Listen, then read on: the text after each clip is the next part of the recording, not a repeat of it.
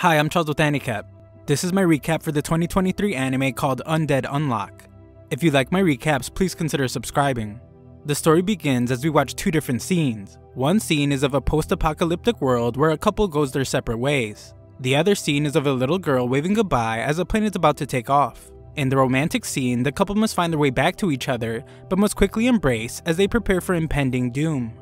In the other scene, the little girl sees that it begins to snow, but is then mortified when the plane she was waving at catches fire and explodes right before her eyes. We are then introduced to Izumo, as she just finished reading a romantic comic, and she wishes that her youth would have been more like the story she just read.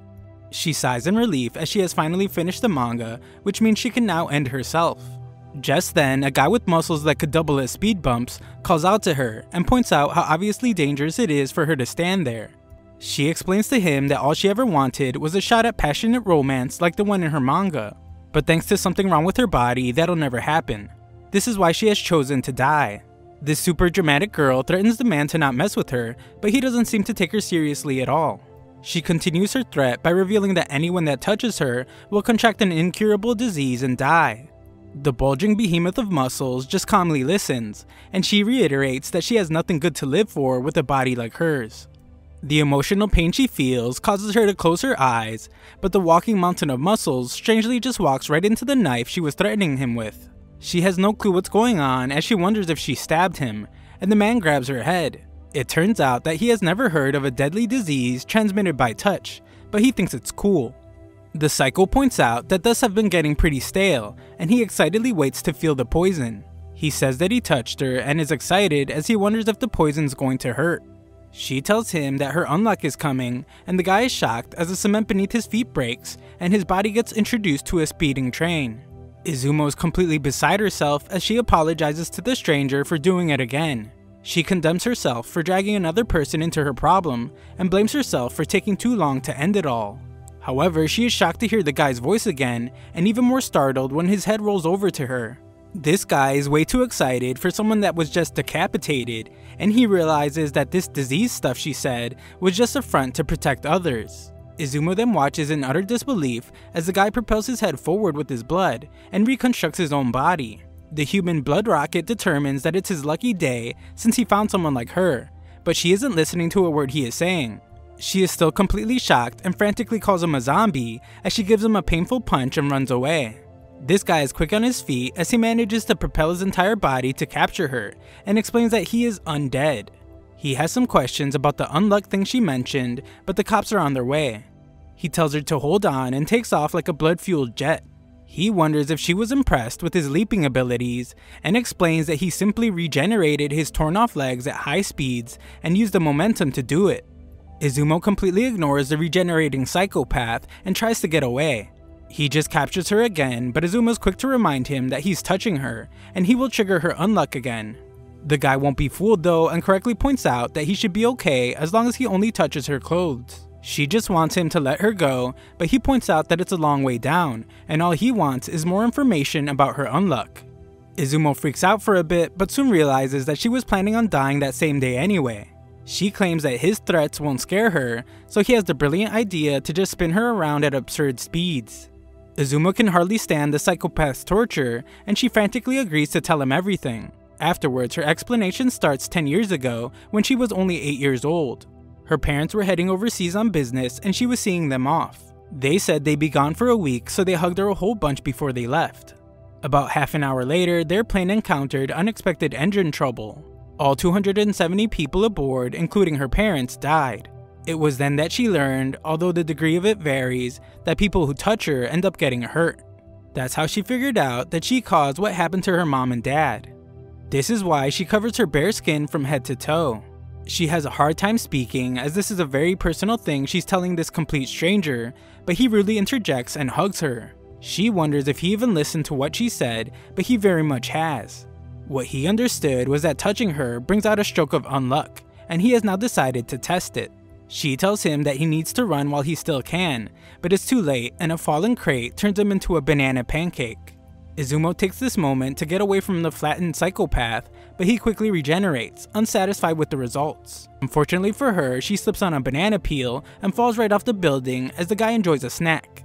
Izumo, in disbelief to be dying to a stray banana peel, the funniest sad way to die, points out that she never even had the chance to experience anything. As she falls, her precious manga leaves her pocket, and she begs and pleads that it not end this way. The ground is quickly approaching, so she breaks down as she finally realizes that she isn't ready. Just then, our hero appears to grab her and her book. He uses his strange ability to slow them down and tells Izumo that there's no way that he's letting her die. This is because he believes that he has finally found the power that will give him a real death. He reveals that he knows there's a rule she tried to hide from him earlier. He thinks that if he can figure out what that rule is, then he can make an even bigger stroke of unluck happen. His goal is to bring out the greatest stroke of unluck she has in her, in the hopes that he can finally end his ridiculously long life.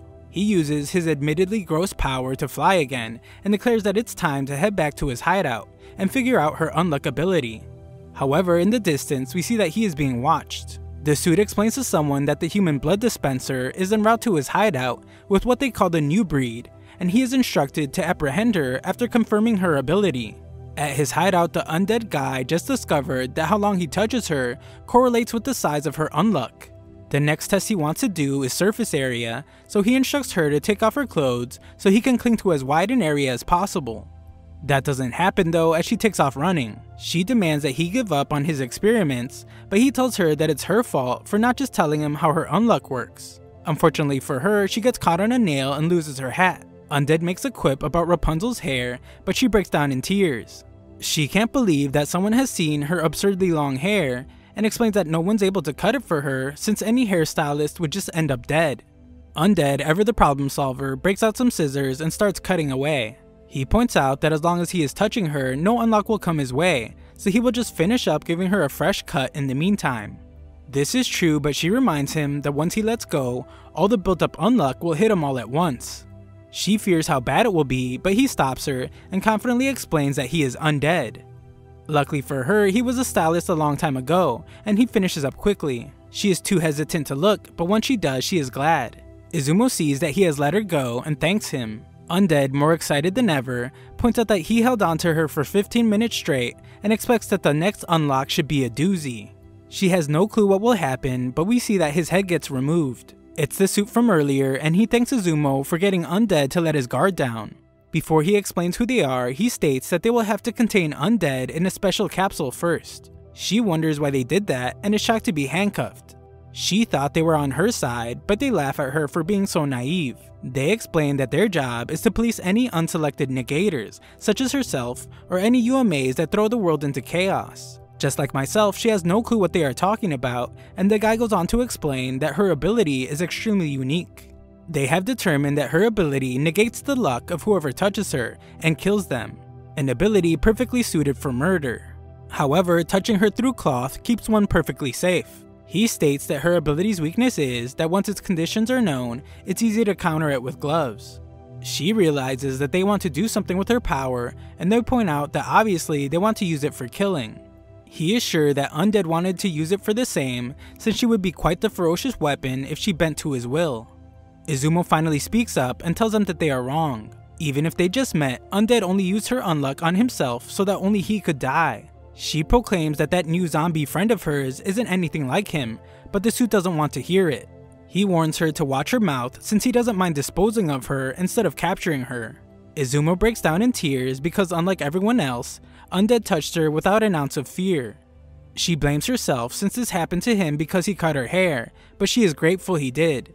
She thanks Undead, and just then, the suit holding Undead is struck by lightning.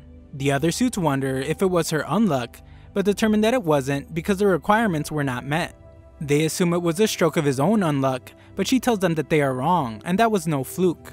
Just then, Izumo's elated to see that Undead has returned, and the human blood rocket is furious. The suit states that guns are ineffective against Undead, and they have to attack him all at once to cut him down.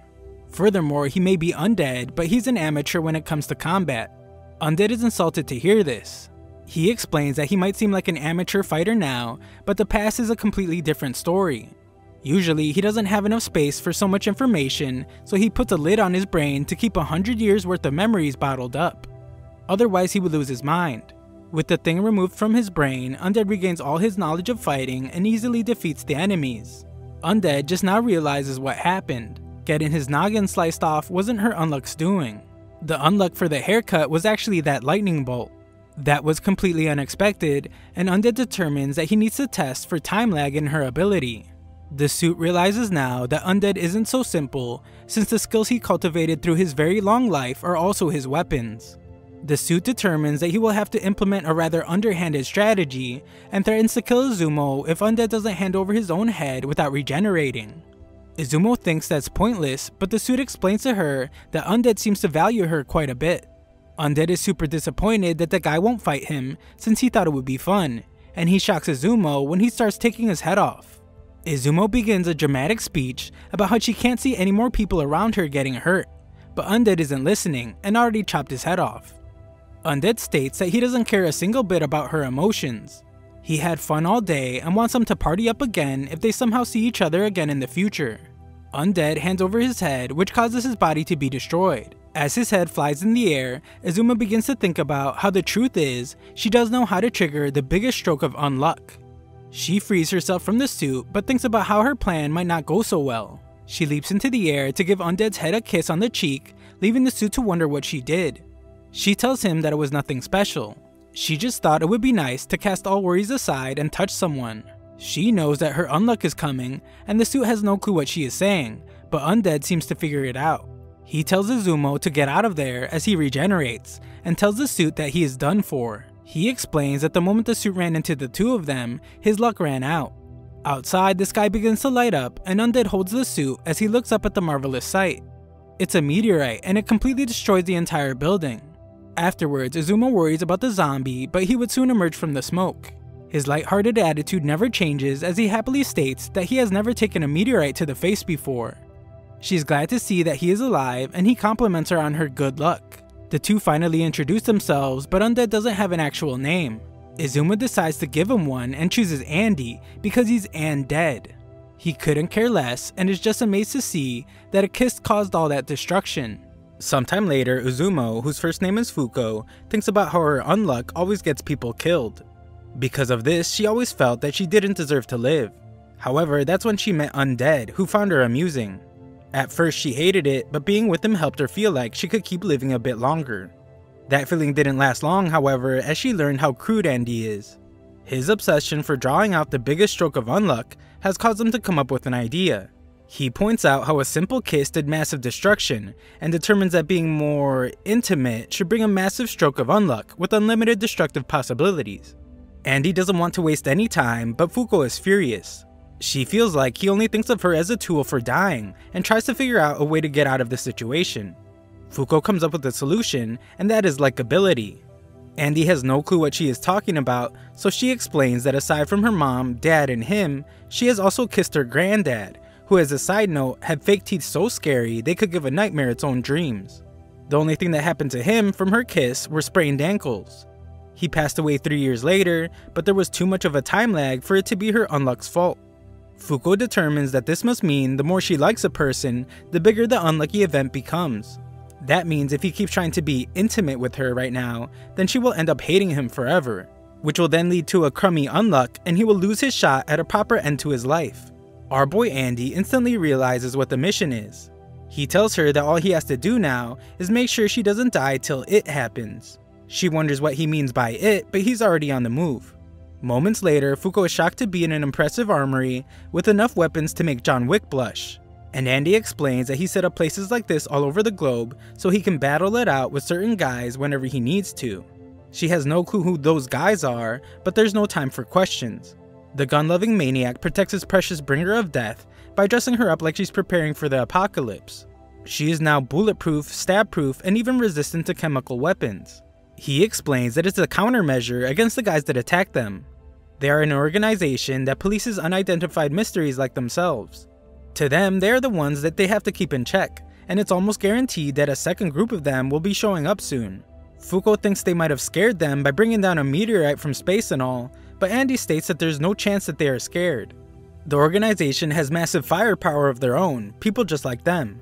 Guys and girls who negate the rules of this world, aptly called negators.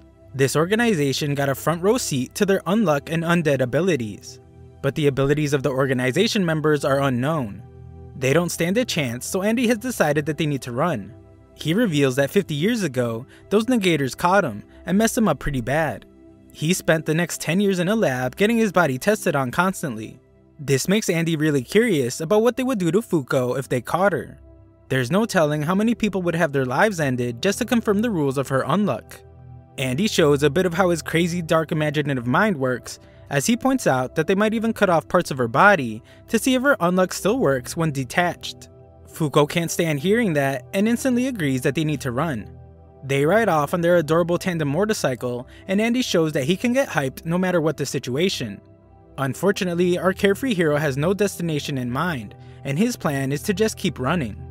Fuko feels like without a plan, it's only a matter of time before they are caught, and she is already enough of a liability to him. She fears what will happen to him if they get caught like the day before, but he calms her down. He explains that till she falls madly in love with him and gives him the biggest stroke of unluck possible, he promises he won't let her die. Fuko is shocked that he hasn't given up on her falling for him, but our confident protagonist guarantees it will happen. Just then, the sky tears apart like a phone screen in a world without cases, and Andy explains that that is how they warp. The guys that captured him 50 years ago popped out of one of those skyhole things too. Something huge emerges from it, and Andy, recognizing it immediately, calls them the Union. The giant robot of destruction does some serious damage, and Fuko tries to rush towards Andy. However, she is pulled by a guy that can clearly tell she likes Undead by the way she was running. She determines that he must be an enemy, and is shocked when she realizes that her legs won't move. The robot tells the guy to end the girl's life, since her orders are to capture Undead and dispose of Unluck. The guy wants to chat with her for a bit though, but this only gives Andy time for a surprise attack. He goes in for a powerful strike, but Fuko is shocked when his body just stops moving. The guy with a neck as thick as a tree trunk promises that he isn't to blame, and Andy realizes that his body won't budge at all. Specifically, his arm, legs, and torso. RoboCop lands a powerful punch, but this makes Andy realize something, as he can now move his body again. Fuko tries to tell him that Neckzilla behind her is the movement stopper since he is stopping her from moving, but Andy points out that she is moving her hands right now. It's only her legs that aren't moving, so the two are definitely not related. He explains that both of these guys are external targeting restraining type negators. They seem similar, but the ranges and abilities aren't. RoboCop in his suit paralyzed his body, and he assumes that the blue-haired dude has her will. The problem is, he doesn't know what exactly they're negating to pull this off.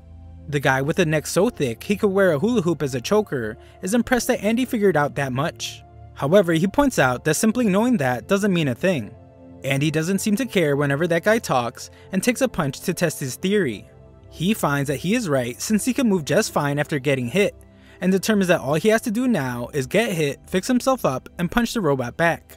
The overgrown toaster calls him an idiot, and the two go back and forth exchanging punches. The blue-haired guy is impressed by Andy, considering he's enduring an immense amount of pain, but can't help but point out how outrageous his fighting style is. Fuko is frustrated when she wonders if they're going to get chased by people like them forever, and he tells her that it's only if they manage to keep getting away.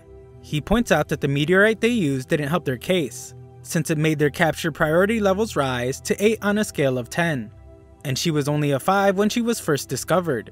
Now, no matter how many hunters they avoid, there will always be other menacing people gunning for them. She is shocked to hear that he means other negators like themselves, and wonders why they aren't being hunted like them. Just then, the robot uses boosters to power up his punch and knocks Andy's head off. The guy with a neck so thick all his scarves file for early retirement is glad to hear that they have piqued Fuko's interest. We finally learn that his name is Shen, and the robot wants him to stop answering her questions. Shen thinks she has the right to know and tells her that there are 10 members. They belong to the Anti-Unidentified Phenomena Control Organization, aka Union. Within its ranks, there's a special team made up of 10 negators. Once in, negators are exempt from pursuit on the condition that they commit to carrying out missions. There are a few tests that need to be passed first though. Fuko is excited to realize that they could be safe if they become members, but the robot threatens her and explains that all the seats are taken. As long as there are no vacancies, the roster sees no additions or changes. Any negator who isn't a member is a UMA who throws the world into chaos, a monster. The robot prepares to end Fuko, but Andy instantly saves her. He listened to everything. He has decided that instead of getting hunted, they will just join the hunting party. He is super hyped about it and explains that they will just destroy these two guys to make space for them on the team. It's uncertain what they will make them do when on the team, but Andy once again promises that he will never let her die. Not only that, but handing her over to anyone is also not an option. With that said, Fuko knows exactly what to do and touches Andy's chest. The hunk of metal, just like the best man at a wedding, points out how they just made direct contact, but Shen says it was only a small area, so the unluck isn't going to be that bad. Fuko, who has distanced herself, tells Andy that she is certain that a huge unluck is coming. Not wanting any misunderstandings, she explains that the massive size of the unluck doesn't mean she is in love with him. She only likes him out of gratitude. The robot tries to tell Shen to go after the girl, but he doesn't respond well to being bossed around. Fuko continues to try and set things straight, while Andy prepares for the unluck. She confirms one last time that she's not falling in love with Andy, just as Truck-kun makes an emphatic appearance. Andy tells the two guys that it's time to give up their seats on the team, and Truck-kun blows up all over them. They just barely manage to escape, and Andy leads them on a chase. He explains that negators either negate their own rules or those of others. When fighting against external targeting negators like them, you have to figure out what they are negating as soon as possible. Andy shows that he's actually quite smart, as he has determined that when the Jumbotron gets an attack stance, he negates his movements, which should mean its power is called unavoidable. Shen is still a mystery though, since he was able to restrain Fuko without any kind of specific movement. He decides to stay hidden and use some hit and run tactics till he figures them out. Andy prepares for an attack we haven't seen yet, but is shocked to find that the building is filled with dynamite. Fuko rushes over, wondering if she's at fault for the explosion, and we see that the evil duo are still alive. The robot has had enough of the girl, since unless they can predict what will happen, her unluck is not a weapon, it's a disaster. However, he decides that he will destroy the defenseless Andy first. He tells Shen that their mission is almost complete, but is shocked when he realizes that Undead is actually the one behind him. Andy tells him that he can have his hand, since body parts that he loses disappear in 30 seconds anyway. Andy prepares his next attack by biting down on his own finger. He bids farewell to Unavoidable and sends his fingertips straight through its robot brain. Andy calls this his parts bullet. He uses his regenerative power to shoot his half-torn body parts like projectiles. He shows that he completely figured out the robot by pointing out that each time he got an attack stance, he negated his opponent's ability to avoid. Strictly speaking, he only stopped muscle movements while it was in effect. Unfortunately for the tin can, he couldn't stop Andy's regeneration. Shen arrives, shocked to see that the robot has been destroyed. Andy tells him that he is next, but Shen tries to point out that he just secured his seat on the team. Andy, ever the gentleman, says that he just secured Fuko's seat on the team, but he needs one too. Shen prepares for battle, and Andy wonders what he negates. He determines that he will just have to find out the same way he always does, and that's by getting his life ended over and over again. Andy initiates the fight by targeting the opening in Shen's stance with his right leg, but is stunned to see that he attacked with his left leg instead. Fuko arrives just in time to see that the two are battling it out. Shen can barely hold back his joy as he points out how amazing Andy is, since he never thought anyone would be able to lay a hand on him. Shen would give anything to spar against him on a regular basis, and Fuko can't believe that they seem to have become friends. Andy thinks he is clearly just messing with him and tells Fuko to toss him his sword. Fuko fears that Andy won't catch the sword, but he tells her to throw it anyway. Andy continues fighting and states that he may not know exactly what Shen negates, but his power is all about opposites. Shen purposely teases a gap in his defenses and prepares a defense on the opposite side. Right goes left, up goes down. It's incredibly annoying, but Andy determines that's all there is to it. Andy catches his sword with his neck just after figuring out his opponent, and goes in to end the fight. Unfortunately, he is somehow stopped. Shen explains that it was only for a split second, but Andy hesitated on whether or not to cut him down. Shen is surprised since despite being alive for nearly 200 years, Andy still hesitates when it comes to ending people. Either that, or perhaps he didn't want little Miss Unlucky to see him take someone's life. Shen is now the one that's ready to end the fight, but Fuko heroically jumps in to unluck this fool. He avoids her easily though. Shen won't reveal his rule to them, but does tell them that they won't be able to run away or touch him. His power works on their deep psyche, so it's no use trying to resist. Andy scolds Fuko for jumping in, but she points out that she was just trying to help. Shen asks which one of them will be joining the team, and Andy doesn't even hesitate as it's clearly Fuko. Andy is prepared to be taken away to a lab to be tested on, but Fuko reminds him how poorly they treated him, and wonders why he would volunteer to go again. He explains that she wouldn't last a day there, but she is worried he might never be able to escape again. He tells her not to worry though, since he guarantees to slip out before she dies, even if it ends him. Even if she becomes a hunchbacked old bag, he promises to win her heart. Andy tells the two of them to leave already, but Fuko tells them to wait. She tells Shen to look away, but he explains that he can't since it will undo his ability. She tells him that he has to, and shocks everyone when she reveals that she's going to get intimate with Andy. Andy reminds her that she has to fall head over heels for him first, but she tells him to shut up. Because of how messed up her body is, she has never experienced even a tiny bit of romance. She has no clue if she has fallen for him or not, but he is someone that is willing to fight for her pitiful sake until he's a bloody mess. This is why she can't just abandon him without giving up something that just might give him the unluck he needs to end himself. She dramatically apologizes for not being able to do more to repay him, but this just makes Shen break out in uncontrollable laughter. Their relationship is hilarious to him, especially since they just met one day ago.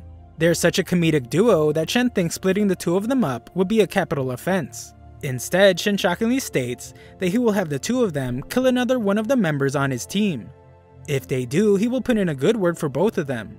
He explains that in 3 days, at Lake Baikal, one member will make a move to investigate a UMA. If they end this member that shows up there, then they are golden. This person will be wearing a red necktie and an emblem. Before he leaves, he warns them that there will still be people hunting them along the way.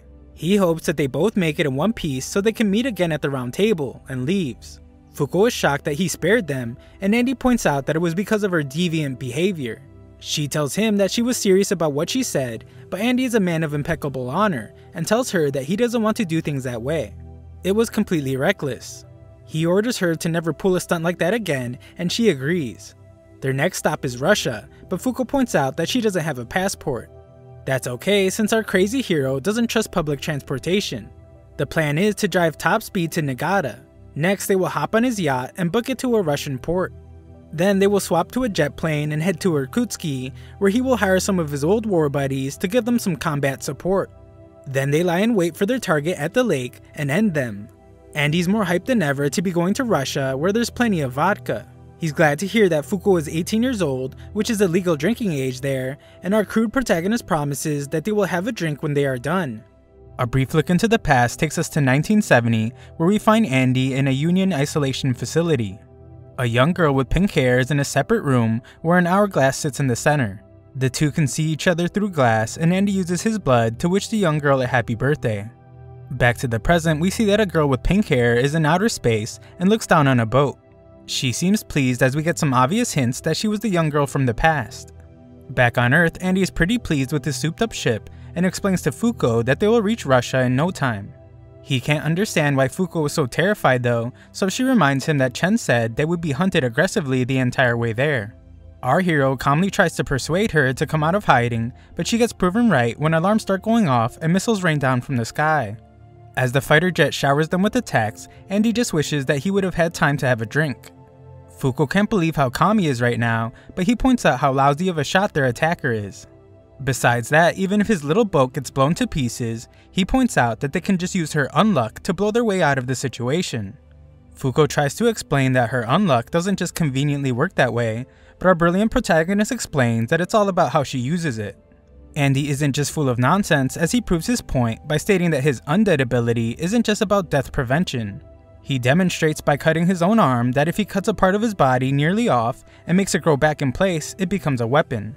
His parts bullet fist destroys their attacker, and Fuko foolishly wonders if that means they are now part of Union. Andy reminds her that Chen told them that in order to get into Union, they have to kill the person with the emblem on them. Andy points out that the two goons from the other day had gold marks on them and assumes that it's the emblem the 10 members wear. Off the top of his currently attached head, Andy has 3 people in mind who probably wear the emblem. First is the maker of the indestructible katana that he stole. They call this guy Unbreakable. Second is the engineer-like guy who experimented on him 50 years ago.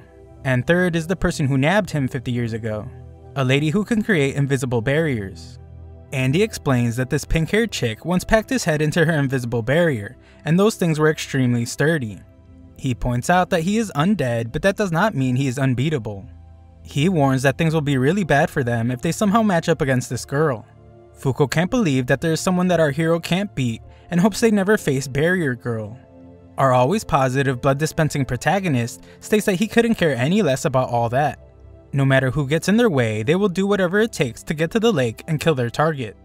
He proclaims that nothing's going to keep them from their goal, and if worse comes to worse, then they can just rely on her Unluck. Fuko once again tells him that they can't rely on her Unluck like that, but this just seems to excite our zombie of a hero. Andy heads back to the captain's seat as another fighter jet has appeared, and tells Fuko that he will have to get a real good feel for her Unluck's rules before things start getting more dangerous. She fears this means that he plans to get all pervy with her, but our blunt protagonist doesn't deny it one single bit. Fuko reminds him that if he does anything like that, then his likability won't get any better, but the confident Andy is sure that everything will be fine. A look into space shows that the one attacking is the girl from earlier, and she exclaims that Undead never changes. She gets this crazy look in her face and states that he is the only man in this world that she was able to love. The crazy space girl launches a powerful attack from her space station, but knows that he will be alright because he never changes, and she is certain that he will make his way back to her. Back on Earth, Andy's ship is destroyed and he can't figure out what attacked them. He finds a trail of bubbles that lead him right to Fuko, who is unconscious. This dude must have went to medical school or something, because he states that if she is asphyxiating or in cardiac arrest, each minute docks her survival rate by 10%. Unfortunately, her legs are caught under the wreckage. Andy cuts his hands off and wedges his arm stumps in between. He grows them back rapidly so that the force frees them, and the human blood torpedo takes them to the surface. Fuko wakes up soon after, which Andy is glad to see, but he warns that they are about to get caught, and instructs her to put her hands up. Fuko wonders if he really plans to just surrender, but he explains that he is just buying some time for a little experiment of his. It will likely help them figure out whether her Unluck can be controlled or not. She reminds him that it can't be controlled since it's the source of all her issues, but he points out that she just can't control it at will. I guess Andy's some kind of scientist too, as he has a hypothesis. He points out that her previous strokes of Unluck were phenomena that utilized things around her.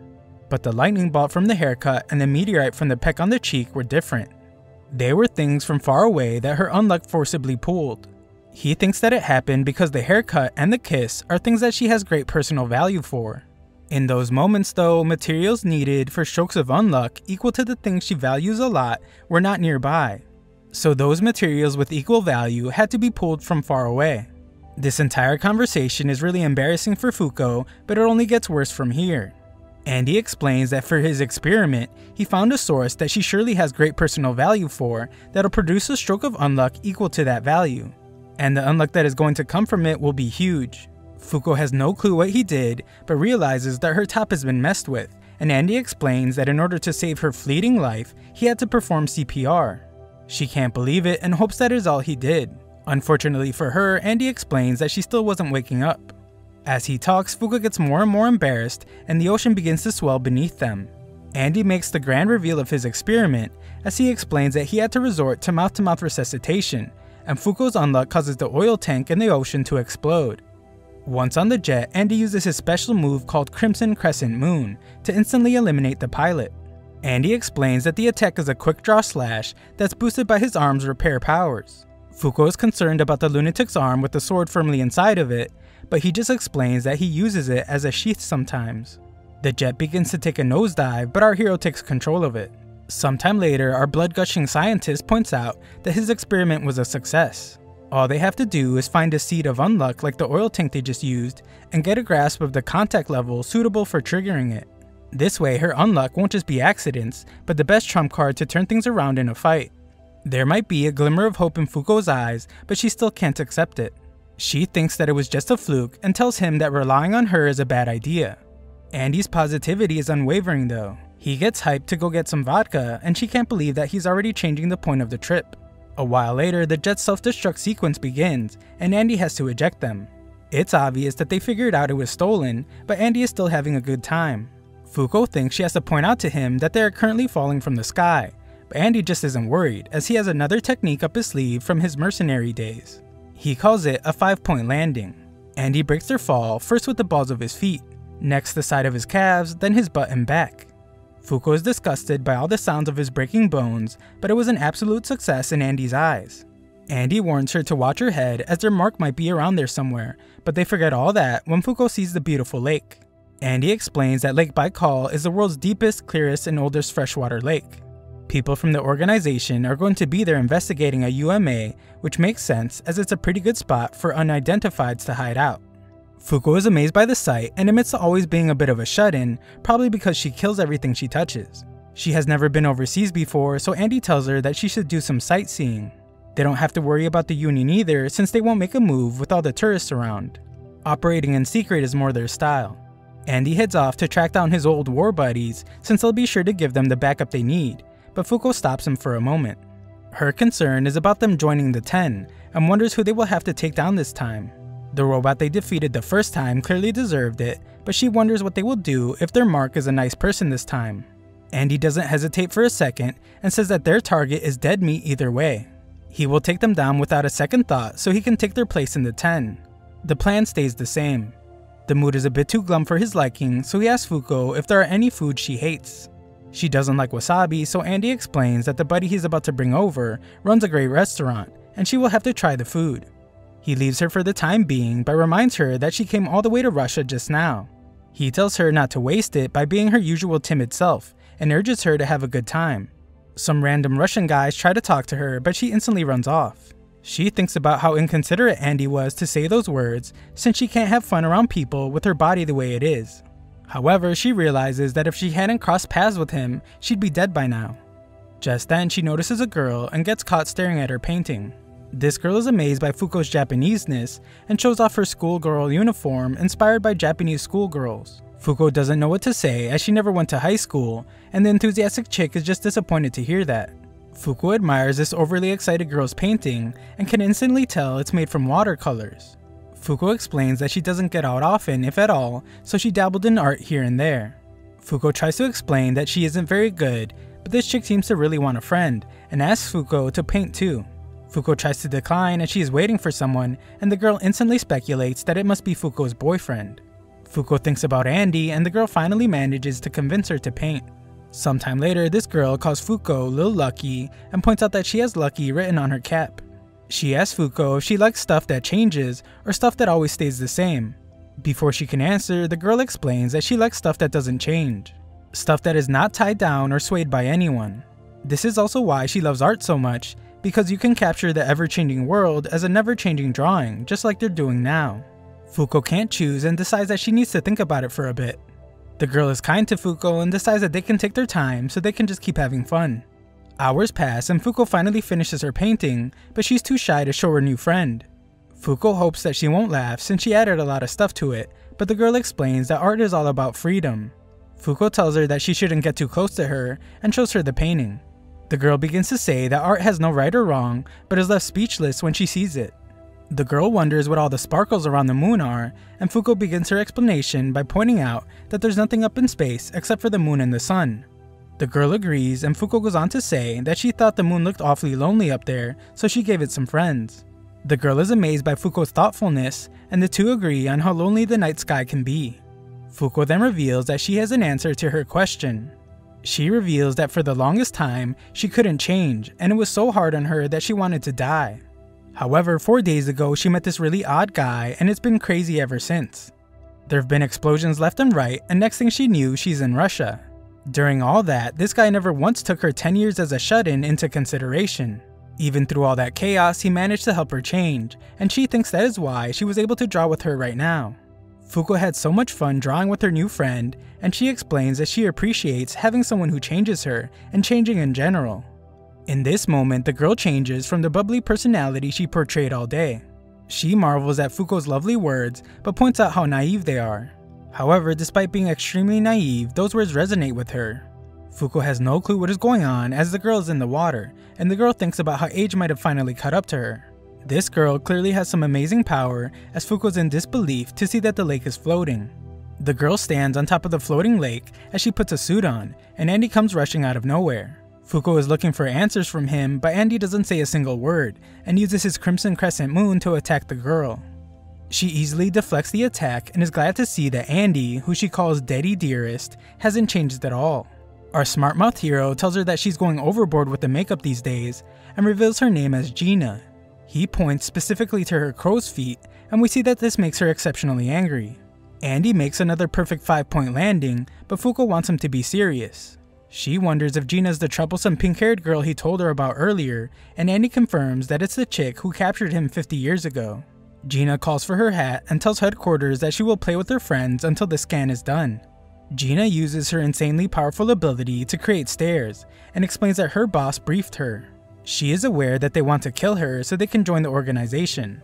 However, she tells her friends Daddy Dearest and Lil Lucky that it won't be that easy, and it looks like they will have to change her first. Elsewhere, Shen thinks about how much fun he had fighting Undead. His disciple arrives to remind him to focus, and she reveals that Gina is about to begin battle with Undead and Unluck. Shen has gotten to know the pair pretty well, and he is sure that they will overcome the great obstacle they face now. Back near the lake, Fuko mounts Andy, and Gina rushes to Daddy Dearest as it's been far too long since they last saw each other. Andy removes his sword from his arm and instantly tries to cut her down with his blood. It's clear that he won't be able to cut her that way, and Gina can't believe that after 40 years, that's all he cares about. Fuko asks her if she's the one that caught Andy 50 years ago, and she confirms that she not only caught him, but she also supervised him throughout his captivity. Fuko can't believe it since they look the same age, and Gina is incredibly flattered. Andy is quick to rain on her parade though, as he points out that Gina was 16 when she caught him, which means she is 66 now. Andy is amazed by the organization's anti-aging technology, but his mouth is instantly shut by Gina's ability. This crazy chick points out that she is 16 internally, and uses her ability to force Andy to cut his own face off. As if Gina couldn't get any crazier, she looks right at Andy's cut off face and tries to give it a kiss, but her dreams are crushed when it disappears. Andy realizes that something invisible was covering his mouth, so he will have to figure out a strategy to deal with that. Gina's getting pretty annoyed by how close Lil Lucky is to Andy, so she explains that she was the first to fall in love with him. The female simp then tells the ill-fated story about how they met. She was the hunter and he was the hunted. When she caught him, all the spots were filled on the team, so he had to sit in a cell. She eventually apologized for capturing him, but Andy was cool about it and simply said that he got beat fair and square. He was positive as always and said that there were plenty of ways for him to die in his cell. It was a great place for him to learn the rules of his undead ability, and told her that they will have a rematch once he escaped. She idolized him to no end, but he escaped 10 years after that without saying a single word to her. He disappeared off the face of the earth for the next 40 years, but he has been popping up everywhere after meeting Fuko. This girl really knows how to talk someone's ear off, but Andy is done listening and introduces her to a few grenades. Gina is completely unharmed and explains that she wanted to be the first to see Undead, but is furious that Shen beat her to it. Thickneck was supposed to alert her when he made contact with Undead, but he's just a combat-crazed lunatic. Gina calms her psychotic mind as she is grateful that Shen brought Void along with him. Thanks to Void's death, a seat has been opened up, and now Andy can finally join the team, alone. Andy seems not to be listening to a single word that she says as he tosses a flashbang and charges right at her. Unfortunately, she still managed to keep her barrier up. Andy must chop off his own leg to avoid a terrifying attack, and Fuko wonders if they should just run. Running away hasn't even crossed Andy's mind though, and he simply says that he is gathering intel. Fuko wonders where Andy's war buddies are, but he sadly explains that they are all dead. Andy tells the freaking out Fuko to calm down, since he will definitely figure out what Gina negates. For one, Gina solidified the lake. She then telekinetically lifted it up. She is also able to create invisible walls and stairs, which is her main ability. He thinks this means she can harden stuff, but that doesn't explain everything. If she is just hardening stuff, then his sword skills should be able to slice through. Andy tries to do his finger shooting thing, but they never reach, and Gina uses her extremely dangerous spinning hat to slice him in half. It's pretty bad, but Andy notices something about the big old hat. Gina points out that Andy could have dodged if he wasn't so worried about the girl, and thinks their fight would be way better right now if Lil Lucky died before. As she does something weird to Andy's midsection, she reveals that she was the one that attacked them with her crazy powerful space projectiles. Our hero, who can't seem to keep his clothes on, has been restrained, and Gina points out that he won't be able to run away from her anymore. Gina wants him to just give up on helping Fuko, and begins to explain that she won't be able to fill her quota. Andy interrupts her before she can explain, and says that whether it's fate or not, Fuko is his. Fuko glows red, and Andy explains that he ain't letting her die until he does. Gina proves to be even more of a lunatic than Andy, and says that she will just have to take his head like she did 50 years ago, then he will be hers forever. Andy prepares to take off, and explains to the very concerned Fuko that he has figured out what Gina negates. Andy then shocks everyone as this crazy son of a gun shoves a grenade in his mouth, and uses his parts bullet attack on his own head to launch it sky high. He instantly regenerates his entire body, only to blow it up 1 second later. The jaws of both girls drop to the ground to see this maniac blow up his own body, causing blood to rain down from the sky. Andy reveals that Gina is able to negate an object's change in form. All her invisible attacks have been negating the change in the air itself. However, covered in all his blood, it's as clear as day. Fuko just manages to catch Andy's severed head, and he reveals that Gina's ability is called Unchange. He is correct, but Gina points out that he can't do anything about it. Andy explains that he isn't alone though, and regenerates himself inside of Fuko's shirt. Andy determines that those giant hands Gina uses are a result of her fixing the air in place. He is right again, and Gina explains that not even he can slip from their grasp once they take hold. Andy knows he can't get to her, but they are not out of options. He tells Fuko to cover as much surface area as she can, but this makes Gina furious, as it's no way for a girl to act in public. She realizes now that Fuko has seduced Undead with her womanly ways. She couldn't figure out why Andy would keep such a weak girl around, but everything is clear now. The very bitter Gina tells Fuko that she won't be able to keep her figure after 20 years, but that's not a problem for herself as she has the Unchange ability. Andy knows that she is full of it though, and points out that Gina is an external targeter. There are two types of negators: self-targeters who can only use their powers on themselves, and external targeters who affect anyone other than themselves. Gina tries to say that she is a self-targeter and uses her youthful, unchanging appearance as proof. Our boy is ruthless though, and points out that Gina actually just kicks on a bunch of makeup to make her seem younger, but she can't hide how badly parts of her body are beginning to sag. It's also pretty clear that her ability works on everything but living organisms. Gina has completely lost her cool at this point and slices off Andy's legs. This isn't really a problem for the human blood rocket, as it's how he gets around anyway. Andy antagonizes her a whole bunch more and thinks about how dodging her arms is way easier when he can see them. It's become pretty clear to him that her invisible arms need time to generate, but the real issue is figuring out how to take down her invincible barrier of air. Fuko is shocked to see that Andy smoothly got himself in a more advantageous position and explains that she realized something about Gina. Gina is clearly very upset, but for some reason she's just speed walking towards them, when running would be way more efficient. Andy thanks his shirt roommate as he just figured out how to get to Gina. First they will have to find a seed for Fuko's Unluck, but their flight is stopped when they bump into something invisible. Gina explains that they are getting in the way of the investigation, and beams start shooting from the sky. The organization is investigating a UMA, so she has been running a scan of the lake using her ability to split up and harden it into chunks. She was reluctantly doing it so she could meet her quota. Gina has had her fill though and decides that they should wrap up. She then explains that the prey that replaces the UMA will be Lil Lucky. Gina then reveals that a giant spacecraft was there the entire time. She points out how Fuko said that she liked change, and reiterates that she hates change. Gina wishes more than anything that she could be the person she was 50 years ago, and wants to be with the person she loves forever. She vows to remain in the organization forever so she can keep chasing him forever. She explains that death is the biggest change a person can make, so if that's what Andy wants so bad, then he will have to do it over her dead body. Gina goes in for a ferocious attack and manages to do some serious damage. Andy reveals that he actually agrees with the psycho. To be born and to die, these greatest forms of change sound so awesome to him. Andy removes his leg to use his gross ability and explains that death is all his, not Fuko's. As if to make her more mad, Andy explains that he will make sure to keep Fuko alive. Then he will woo her over and over till she falls head over heels for him. Fuko will change her heart. Then they will seal the deal and he will change his mortality. Gina explains that he's being far too optimistic. Joining the organization is a painful and hollow ordeal, so Fuko would never last. Andy must then dodge a dangerous attack, and he reveals to Fuko that he realized that there is a hole in the barrier beneath Gina's feet. She wouldn't be able to walk around otherwise. If he can slip through the hole, then he can beat her with the unlock he has been charging up this whole time. The hole is tiny though. He can tell from the blood trail from the barrier dragging along the ground. At best, he will only be able to squeeze his head inside, but even then, she would just kick him right out. He has an idea though, so they put it into action. He starts by launching his sword at her. He then uses the force to slice off his hands. Andy showers her with blood and shocks Gina when his sword slides under her barrier. The pair then use the sword to lift the hole. Fuko gets some distance and Tom Brady's Andy's head straight through it. Andy knows that Unluck occurring outside her barrier probably won't take her down, even if it summoned a meteorite. However, he is inside her barrier now, so the Unluck that kills him will come inside with him. Since her barrier is composed of air, light passes through just fine, just like when he used a flashbang. That means that the Unluck will have to be light-based, and he was touching Fuko for a long time, so it will be huge. We then see that the giant floating ship's weapon has been activated, and it unleashes a powerful death beam. The destruction is incredible, and the floating body of water collapses. Fuko realizes that Gina's power has been released and rushes to find them. Gina's in pretty bad shape, and Andy ruthlessly plans to end her.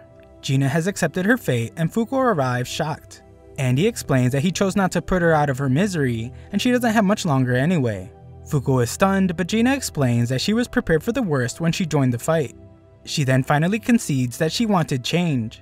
She was at the Union's mercy, she was at their beck and call. She has captured and executed so many people, and yet not a single thing changed. Not the world, and definitely not herself. She thought that their mission was to prevent change in the world. Gina believed that that was her life's mission, but now thinks she was wrong. She sadly states that she thought Fuko's painting was so beautiful. It made her see things she never thought she could. Her condition is only getting worse, so she tells the two to leave. The anti-aging is starting to wear off, and she doesn't want to be seen in such a hideous state. She tells them not to worry about their seats in the Union, since they are as good as in. Andy, never one to listen, takes Gina in his arms. She tells him to stop as she is embarrassed about how she looks, and doesn't want the closeness now that she looks this way. Andy calls her a foolish girl though, and tells her that a few wrinkles aren't going to change how beautiful she is. They hold each other closer and share an intimate moment. Afterwards, our heroes mourn Gina's tragic death, and Andy explains that she always had a death wish. She would always put up a tough act, but every time she would come to his cell, she would express how she hesitated to end people's lives. She would always say that she was probably better off dead. Andy would joke about putting her on his hit list when he got out, and she would always get excited about it. Looking back now, he realizes that she was serious, and he thanks Fuko for granting Gina her wish. Fuko is still upset and wants Andy to make a promise that they will try to change things so no one else suffers like Gina did. She desperately wants to change Union, so our enthusiastic protagonist agrees to do it, and says it will help make Fuko fall in love with him too. Fuko begins to wonder if they can really do it, but our boy is already planning it out. He explains that the Union will be arriving at any time, so their first order of business will be to scope out the Union's hideout from the inside. They prepare to have a toast for Gina, but a horrifying creature emerges from a portal, stating that it has come to pick them up. It came much sooner than Andy expected, so the two find themselves falling right into the Union's meeting room. Fuko is shocked to see Andy chomping down on his own fingers, but he just explains that he's saying hello. Andy wants to end all of them at once with his finger bullets, but these Union members are not to be messed with, as they are completely unharmed. Our duo land in their seats, where Andy explains that everyone would have saved a whole bunch of time if they all just dropped dead right then. Our favorite tree trunk neck Shen points out to everyone how interesting the two are, just like he told them they would be, and the member named Yuiz welcomes them. The two are finally going to have their drink, but Andy is instantly obliterated by a robot mega punch of death. The punch came from Tatiana, a robot who is clearly furious as she is practically hyperventilating. The gun wielder named Billy tries to calm her down, but she can't contain her rage as she points out that these two killed Gina. She wants Andy to pay, but Billy reminds her that fighting among members is forbidden. Andy is glad to see at least one of them has a temper, and we see that he managed to somehow get an attack in while being punched, as Tatiana's hand falls apart, but she easily repairs it. Yuiz demands that they stop, and Tatiana aims her weapon at Billy against her will. Andy aims his sword at Fuko's neck and can't understand how his arm is acting on its own. Yuiz is clearly the one doing it, as Tatiana begs her to stop, as she doesn't want to end Billy's life, although Billy's confident he won't die. Andy can clearly tell that this person is powerful and agrees not to fight with them as long as she stops her ability. She stops and Andy apologizes for putting Fuko through that, but explains that they got some very valuable information from it. It's time to begin, so Yuiz calls upon Apocalypse, a psychotic-looking book with ravenous teeth that's excited to see fresh blood. Yuiz refocuses the bloodthirsty book so it does its job and reveals that there are 6 quests this time. The first quest is the capture of the unidentified mysterious animal, or UMA, called Burn, and their reward is the addition of an 11th seat. The second quest is the capture of the UMA Eat, and the reward is the location of the negator Unburn. The third quest is for the neutralization of the UMA called Language, with the reward of the unification of all world languages. Fuko is completely lost at this point, and Andy tells her that they are just gathering intel at this point, so she should just try to retain as much of the conversation as possible. The fourth quest is for the capture of the negator Unseen, with the reward of the location of the UMA named Call. Quest 5 is the capture of the UMA called Past, and the reward is the location of something called Artifact Rebellion. The final quest is for the capture of a UMA named Spoil, with the reward being the location of Negator Unrepair. The book explains that they have until August 31st. If all quests are not fulfilled, the penalty will be the addition of UMA Galaxy. Fuko is just as lost as I am, but Andy tells her to just keep paying attention.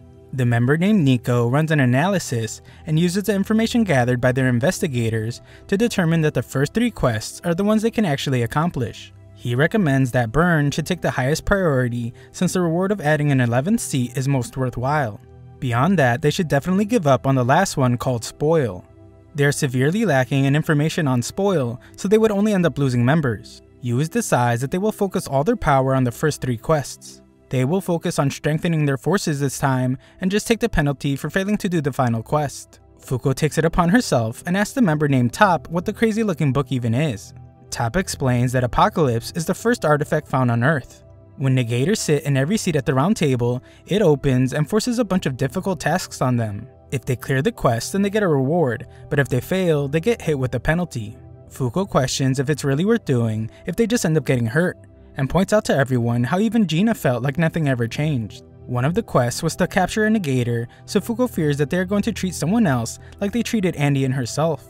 She points out that they are all just normal people aside from having insane abilities, and just wants it all to stop. Yuz stops her and states that rules have been added to Earth 98 times. Language, race, death, sickness are just a tiny few examples. Once every 3 months, new penalties are added even without their invention. That is why they intervene. Their forces need to be strong enough to complete these quests. So to accomplish this, they capture and utilize those with power.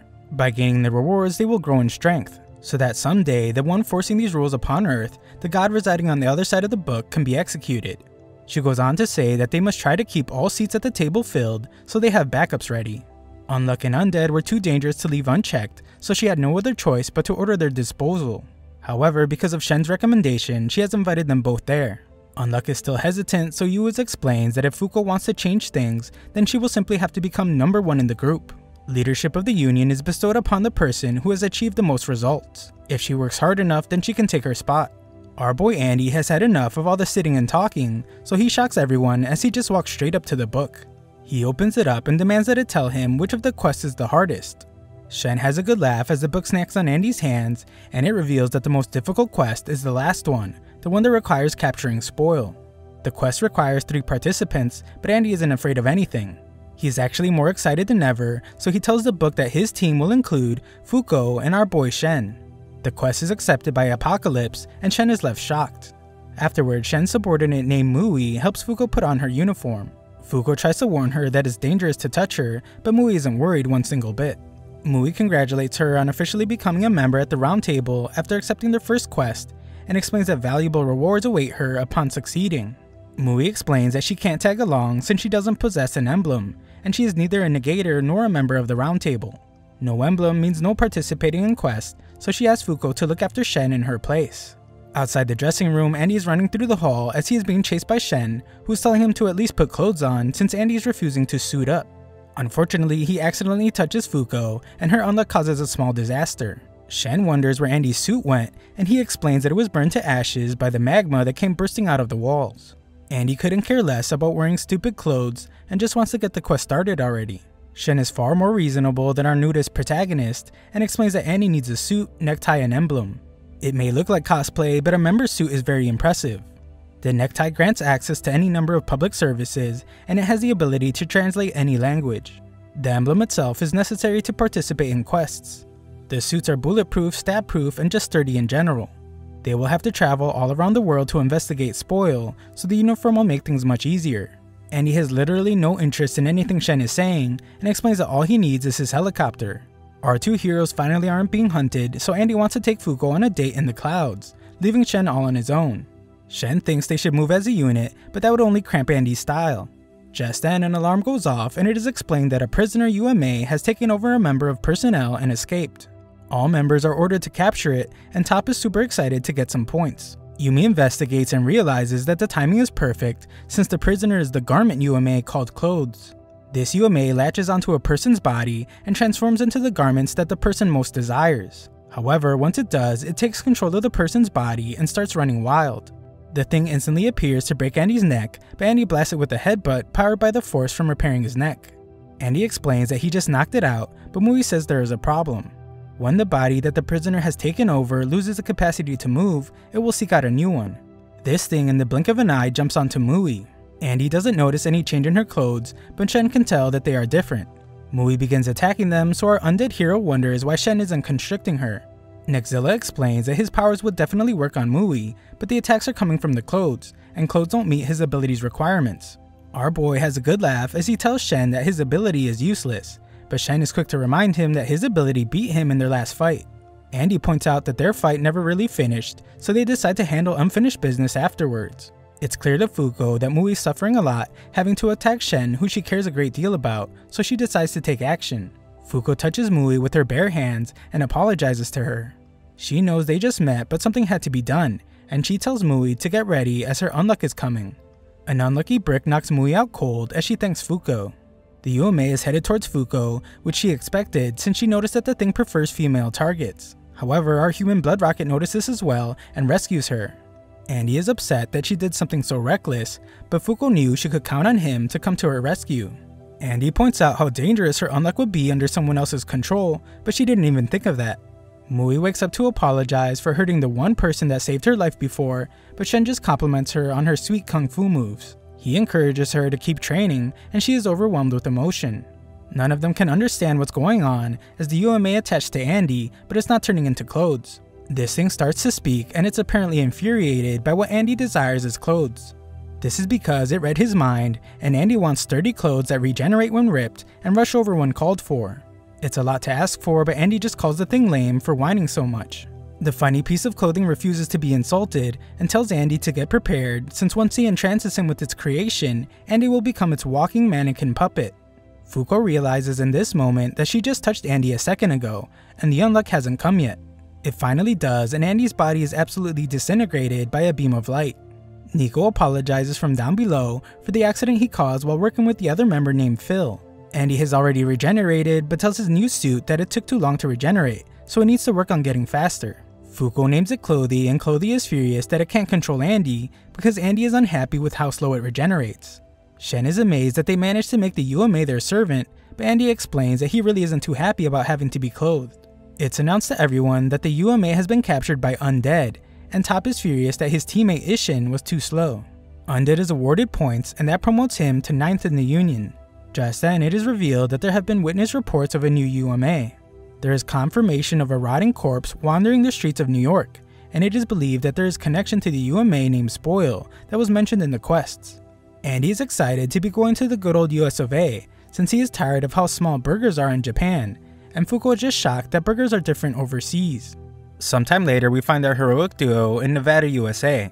Andy decided against taking his helicopter and opted to hit the road instead. He wonders if they should just head to Vegas to party it up, but Fuko reminds him about their quest. There has been a confirmed case of a rotting corpse wandering the streets of New York, so there was a memory wipe of all witnesses. The rotting corpse was identified, and it was discovered that he was from a town called Longing. Just then, Fuko is shocked out of her mind when Shen appears with his giant neck and explains that Longing is a rural area in the US.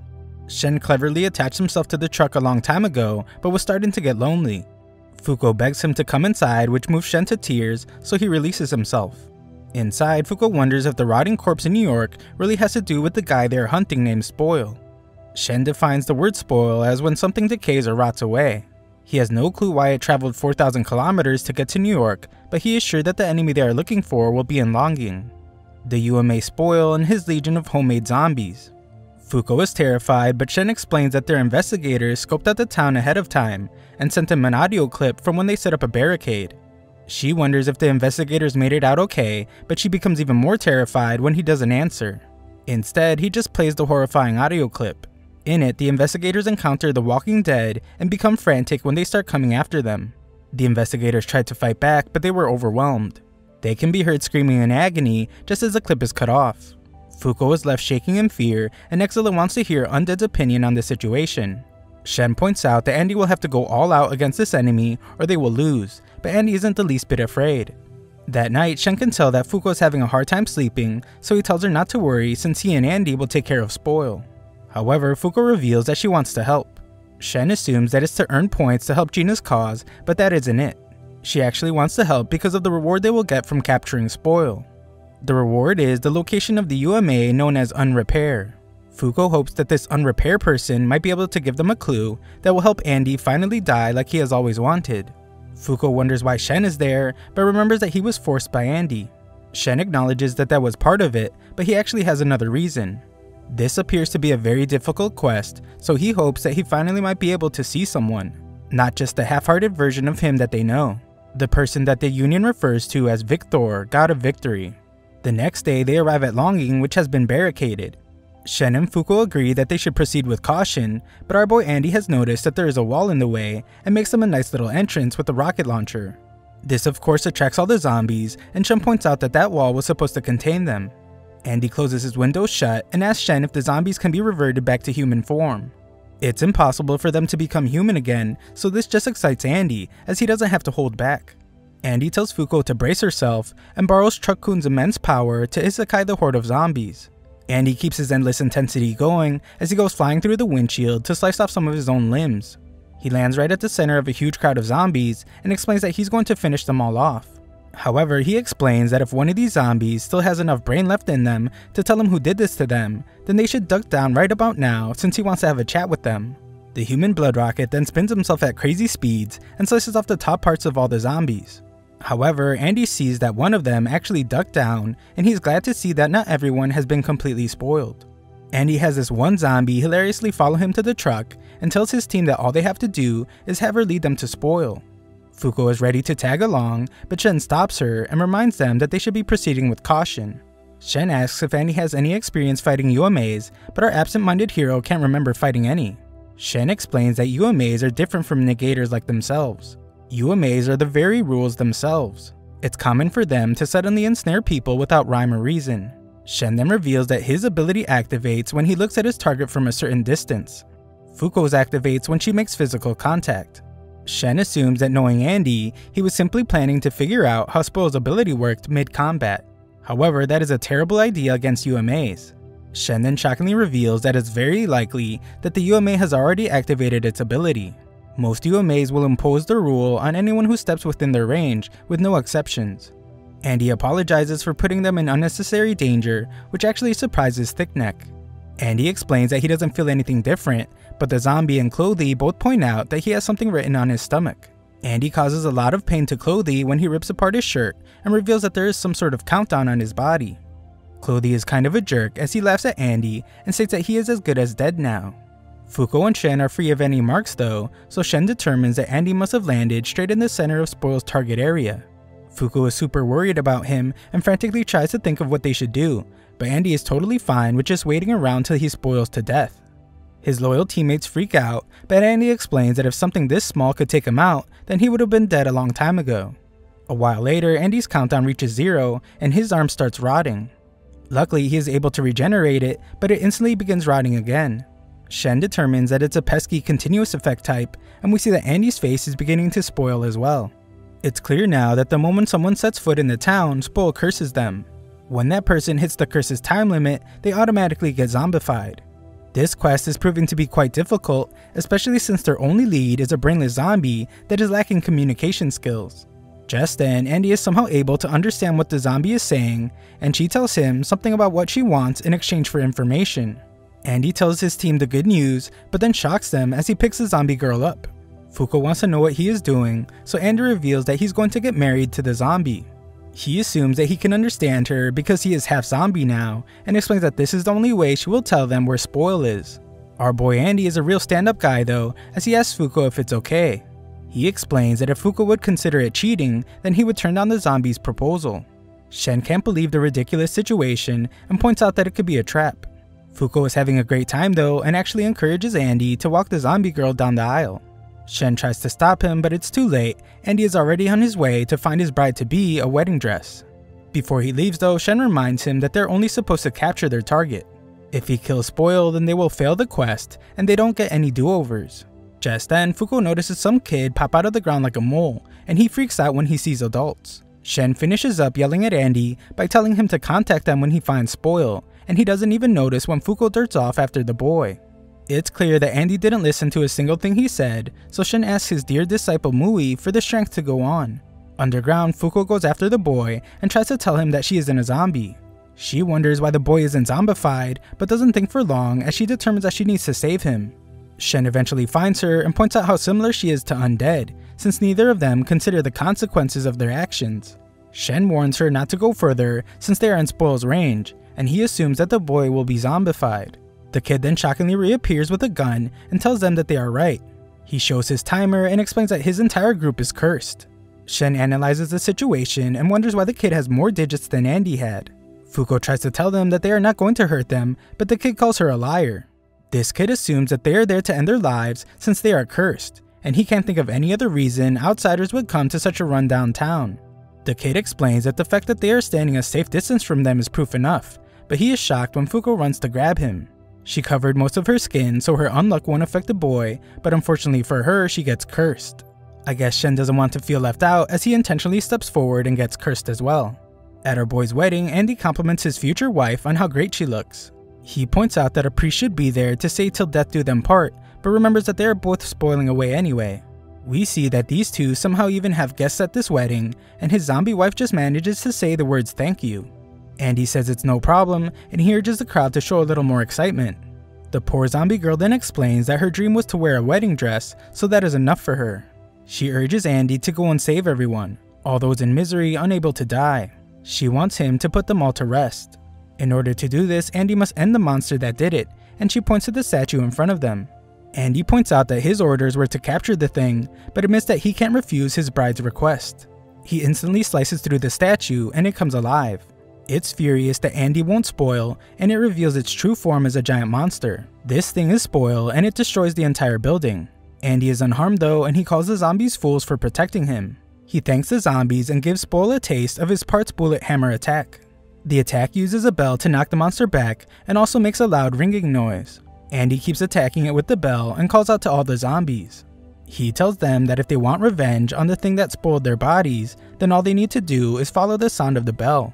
Swarms of zombies do exactly that, filling every path towards the monster. Andy gives a smile to his bride as he takes out the sword from his back, and he prepares to complete the quest. Back underground, Fuko introduces herself to the boy named Ken. Ken is the oldest in his group, so he feels like he needs to be strong for all his little friends. Fuko explains that they are from Union, and they are there to help the little punks, so Ken tells her what happened. Just 1 week earlier, a dark ball appeared in the middle of the city and started speaking. Some floating head thing took a liking to the place because it seemed like it would be easy to spoil. It decided to start with the people first, so numbers suddenly appeared on everyone's stomachs.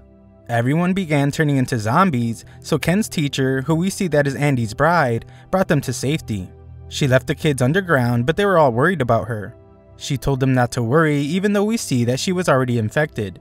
She told them that she wasn't going to die until she found a great guide to walk her down the aisle. Being the good teacher she is, she told the kids to never forget their dreams, and she bid farewell to them as she was clearly beginning to spoil. Ken is pretty traumatized, but he goes to check on the little girl named Mai as she is crying. Mai's countdown is nearing 0, so Ken does his best to assure her that everything will be okay. He reminds her about her dream to become a florist, and she remembers that she wants to sell sunflowers. Those are the same flowers that their teacher loved, and Mai just wants to give their teacher lots of sunflowers as a surprise. Surprisingly, Mai's countdown, instead of hitting 0, goes way up instead. Ken points out that he told them what happened and just now showed them how to raise the countdown. So now he wants Fuko to help them. Fuko promises to do so, but they begin to hear that something big is happening above them. It's Andy, and our boy is busy slicing up Spoil. Shen squeezes his giant neck through a door in the ground and has a peek at what's going on. The spoiled humans are trying to get their revenge and are shockingly fighting side by side with Andy. The zombies aren't contributing much to the fight, but Shen assumes that this must be Andy's way of being nice to them. Andy entrusts the safety of his bride-to-be to Shen since the wedding isn't over yet, and Ken tells the other little nerds that their teacher is back. He really gets all their hopes up, but Fuko gets really sad when she realizes that a really terrible thing has happened to such a nice person. All the kids greet their now zombified teacher, and little Mai wants to bandage up her beloved teacher's arm. Fuko is then shocked when she hears the zombified teacher say thank you. Just then, a dumb zombie bumps into Fuko. She is fine, but she touched the zombie with her skin. Andy is busy with Spoil, but he notices that the zombie affected by Fuko's Unluck manages to have the curse hurt Spoil with a falling sign. Of course, this gives Andy an idea, so he tells all the zombies that they will be changing up their strategy. Andy points to Fuko and tells all the zombies to go touch her. This will essentially turn them all into bombs, so they will be sure to do more damage than what they have been doing so far. Fuko is certain that not even zombies would sacrifice themselves like that, but she is wrong. The kid's teacher doesn't even hesitate to touch her. Fuko tries to fight it at first because it's just too sad, as she knows how nice of a person the teacher is, but she eventually understands. The teacher is willing to sacrifice herself for everyone, so Fuko touches her. Ken just sees his beloved teacher running into danger, so he tries to stop her, but Shen just uses his ability to stop him instead. Fuko warns that her unluck is coming, and it's going to be a big one. Andy watched it all and points out that he always knew she was the perfect bride for him. The teacher sadly lets out a scream of determination and imagines sunflowers all around her as she makes her way to Spoil. Spoil takes a hold of her and no one can bear to watch. The big dumb monster falls victim to Fuko's Unluck as it trips and falls right on top of a gunpowder shop. The explosion is huge and we sadly see that the teacher's wedding dress is burned away. Ken calls out to his teacher, but it's not safe as the fight is not over. Spoil is getting weaker though, so Andy unites everyone by telling them it's all of them versus the monster. Fuko refocuses and tells all the zombies to come and get some of this Unluck. The large crowd stampedes past her, and she does her best to touch as many zombies as she can, applying Unluck everywhere. Nextzilla has the kids wait in their little hole and sees that Fuko is hard at work applying her Unluck. Their plan seems to be working as Spoil is getting bombarded with bad luck, and Andy encourages everyone to keep up the intensity. Things are going pretty well, but Shen reveals that there is a problem. Both he and Fuko ended up cursed, and they need to resolve the issue quickly. Andy is pretty upset, but Fuko begs Andy not to blame Shen since it was her fault for rushing out. Andy determines that they have no time to capture Spoil, so they have to end its life instead. Shen hates the idea since that would mean they failed the quest, and everyone would be furious with him. There is no time left to talk though, as Fuko goes airborne when Spoil begins inhaling everything in the city. Luckily, our boy is the human blood rocket, so he gets them out of danger, but the same cannot be said about all the poor zombies. Spoil has consumed it all, and it does a transformation thing where it reveals its next form. This thing somehow managed to get even uglier, and Chen wonders if Annie has managed to figure out its rules while fighting it. Andy explains that its main body can spoil any organic matter aside from living beings at will. To spoil living things, the timer it puts on them has to reach 0. Things are pretty bad though, as Spoil is even more fierce now, and it uses an insanely powerful beam that decimates the Statue of Liberty instantly. The monster has no clue why it missed its target so bad, but Andy thanks Shen because he somehow did it. Spoil begins to speak as it realizes that because 3 people have come for him, they must be on a quest. He is upset of course because this means that the book Apocalypse is interfering with his plans. Back at headquarters, Mui tells our group that Spoil's laser attack absolutely decimated anything it touched by eroding it away. The attack exceeded the parameters of the Spoil rule, so it's incredibly dangerous, and they can't let it hit them at all. Spoil can't understand why they are standing against him, since he is simply returning everything to Earth, and they should appreciate the beauty in that. The thing attacks with insane speed, so the lasers hit both of our heroes. Andy removes his arm to keep from spoiling, and Shen just manages to take off his glove. Shen mourns the loss of his difficult-to-order glove, and Andy determines that the attack only works on individual parts. If it hits a live body, it's an instant game over. This means that dragging the fight out will put him at a severe disadvantage. Andy decides to make it quick, but he is shocked when his body begins to spoil before even touching the thing. Spoil knocks him right out of the air and pummels him into the ground. While taking a beating, Andy realizes that living things spoil just by getting close to it. Spoil sees how tough it is to hurt Andy and realizes that Andy is the death negator. This is of course annoying for Spoil, but he is not concerned. Spoil states that given the rate of its decay in its second form, it doubts that Andy's regeneration can keep up. Spoil leaves Andy to rot away and turns its attention to Fuko and Shen. Spoil talks like the typical psychopathic bad guy and tells the two that they should be grateful. Spoil says that his birth has brought with it a beautiful circle of life, and they will have the pleasure of indulging in it while they are still alive. Things are getting pretty intense, but Shen gets an idea and starts running away. He tells the others that he's just stepping away for a second, but Spoil says that running away is futile. Even if Shen runs far beyond its area of attack, the timer will remain. Spoil continues its crazy talk by saying that the world before its birth was so stagnant. Everything grew uglier and uglier without decay, so he brought about change in the form of Spoil. Thanks to him, living things started fighting to remain longer. They used their brains and they grew from it. This thing is kind of starting to make sense, and he explains that it's a necessary rule. Spoil points out that the humans are the only beings who reject him, labeling him as an evil entity. As these two have a nice little chat, we see that Andy is trying to recover. Spoil can't understand why he is rejected by them, and he points out that humans get so attached to a body that won't even last a century on its own. Fuko has an answer for this monster and says that it's because humans have dreams. People simply live with the bodies they were born with and use them to accomplish their dreams. Fuko is defiant now and says that she's not going to let some rule that it made wreck any of that. Even if her body were to spoil because of him, she has a dream. Because of that, her heart will never spoil away. Fuko's dream is to become a normal girl and live her life to the fullest. Until that happens, she will never give up. Revealing her dream causes the timer to go up drastically, and Spoil has no clue what is going on. Fuko rushes off to Andy, and Andy admires how sick what she did was. Shen returns to praise her as well, and we see that he went to get his staff. He then gives Spoil a powerful smack on its head. Shen reveals his dream to become the greatest in all of creation. His number reaches 10,000 and begins climbing even higher. Shen gives Spoil a good whack to the head, but Andy warns him not to get too close or he will begin spoiling. Old Thickneck isn't worried at all though, since he realized that Spoil put his face really close to Fuko earlier and nothing happened. This means that its spoil field only surrounds its body, and he is weak when he extends his head. That's okay though, since Shen has his staff called Neo Kinko that is able to extend. Andy wishes he would have used it sooner, but Shen explains that he only realized he could use it thanks to Andy. This bow staff was excavated in China and can expand and contract at will. Shen approaches the beast, but Spoil states that he isn't going to just stand around and be hit. Shen does land an attack though, and Spoil can't understand why his body is moving towards Shen on its own. Shen attacks again, and we learn that his ability acts on a target in his field of vision. It forces his target to perform the opposite of any action it was trying to make. Spoil's dumb brain can't figure out what's going on though, so he tries to retreat, but Shen's ability makes him walk right into another attack instead. Any conscious thought that enters the target's mind is negated by Shen. However, to activate this ability, Shen must become fond of his target. This is great and all, but Andy still has no clue how they are supposed to capture giants like this. Nexzilla explains that there is a core inside of its body, but any living being will spoil if it gets close to it. Spoil is getting tired of getting wrecked and tries to attack, but again Shen's ability stops him. This spoil thing is insanely powerful since it has an ability that spoils anything that gets close, and it's more powerful than Andy's regeneration. On top of that, it has a disintegration laser for distant targets. Spoil is getting really irritated now, as he refuses to believe that a puny human could have such control over him with just a glance. Unfortunately for him, it's true, but Shen is happy for another reason. This monster's strength will be the reason he finally gets to see the person he has been waiting for. Our heroes try to think of a way to stop Spoil, and realize that spoiling happens because of bacteria in the air.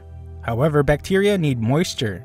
Andy comes up with the idea to decrease the moisture around Spoil, and decides to create an explosion. He touches Fuko's exposed belly, and she tells him that her gut is only hanging out because she had a big meal earlier. Andy plans to use the gunpowder shop to blow Spoil up, but Fuko's unluck is unpredictable, and he falls through a crack in the ground instead. Spoil creates a dust cloud by destroying buildings, and Shen realizes that the monster is obstructing Shen's vision to counter his ability. Seemingly just forgetting about our boy Andy, Fuko comes up with a different plan. She points out that there is no moisture in space, so nothing could spoil out there. Fuko wonders if they can use the Union spaceship to take Spoil up there, but she realizes that they wouldn't survive the trip either. Shen seems to think it's a good idea though, and shockingly states that he can somehow lift Spoil and another passenger up to space. This other passenger would be Andy, as we see that he is totally fine. The only problem with the plan is that Andy would have to endure Spoil's ability until they reach space, since they will be traveling together. Spoil did major damage to Andy earlier, but Shen wonders if Andy's old self could endure it. A look back shows how Andy keeps a card in his head to keep 100 years worth of memories bottled up. Andy agrees to Shen's plan, but gives him some stipulations. Shen sends down his staff and has Mui give him the coordinates of the hidden monster. Mui tells them but thinks that they should all run away, as Spoil is preparing a large attack. Andy receives the coordinates though and extends the staff. He launches himself and Spoil straight into the sky and removes the card from his skull. The staff just keeps on extending, and the two eventually end up in space. Fuko is shocked that Andy removed his card, since he said that he would go off the rails whenever he did. Shen knows this well, but he is actually excited to witness the power of the man who once brought victory to countless battlefields. In space, Spoil thinks that their plan is silly. In Spoil's current form, he not only has spoilage at his disposal, he also has a beam that disintegrates anything it touches. The monster destroys half of Andy's face, but it instantly regenerates, and Andy's hair turns black. Spoil is stunned by the new regeneration speed, but that isn't even the craziest part. Andy uses an attack he calls Division Bullets. His normal finger bullets regenerate into more Andys. Spoil has no clue what is going on, but the fight is instantly over as Andy's clones decimate him. Black-haired Andy wants to have a little fun and sends Spoil's head down with his arm. Back on Earth, Mui has made some preparations. Shen tells the kids to walk in a certain direction so they can get picked up by the organization. Shen and Fuko still have work to do there, so he leaves the protection of all the kiddos to Ken. The kids begin their journey, so Shen assures Fuko that they will be okay because of Mui's preparations. Just then, Andy's little present comes crashing down from space. Andy uses his insane ability and regenerates himself completely from just his hand. Black-haired Andy is victorious, but Shen very seriously tells Fuko to stand back. Shen has Mui beam up Spoil's core, and Andy asks what year and month it is. Shen tells him, but Andy wants to know what day it is. Shen is shocked as it's less like Andy's memories came back and more like he has become a different person altogether. Black-haired Andy's head begins to ache and he becomes furious. He is clearly talking to the Andy we know inside his head as he tells him that he has already had his turn. Black-haired Andy thinks real Andy has wasted their life and realizes that it's all Fuko's fault. He tells Shen to get out of the way, and Shen reveals this version of Andy as the god of victory called Victor. Victor has no clue how Shen knows about him, but doesn't care and instantly kicks him in the face. Shen is stunned since he activated his ability and even read the trajectory of Victor's strike. Victor's strength is unreal, but Shen seems to be happier than ever. Victor is so strong that his own limbs break with every attack. Humans unconsciously exercise a level of control for self-preservation, but Victor has broken free from this restriction. Victor is impressed with Shen, especially since he only has one life to work with, and he uses several finger bullets on him. Shen is in terrible shape, so Fuko tries to use her Unluck on Victor. Surprisingly, even though her Unluck has never failed before, nothing happens this time. Victor seems to realize something, and Shen tells Mui to relay a message. Victor used Andy's knowledge to determine how Fuko's Unluck works, and explains that it fluctuates based on how much he likes a person. Victor looks menacing as he explains that he would never fall victim to such a pitiful ability.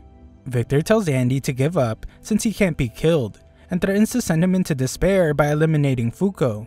Fuko flips it on this dude and tells Andy that the two of them still have a lot left to do. They were supposed to travel, do all kinds of things, and then fall in love. There are even greater strokes of Unluck to uncover, so he has to come back and keep his promise. Nothing happens though, and Victor calls her a fool.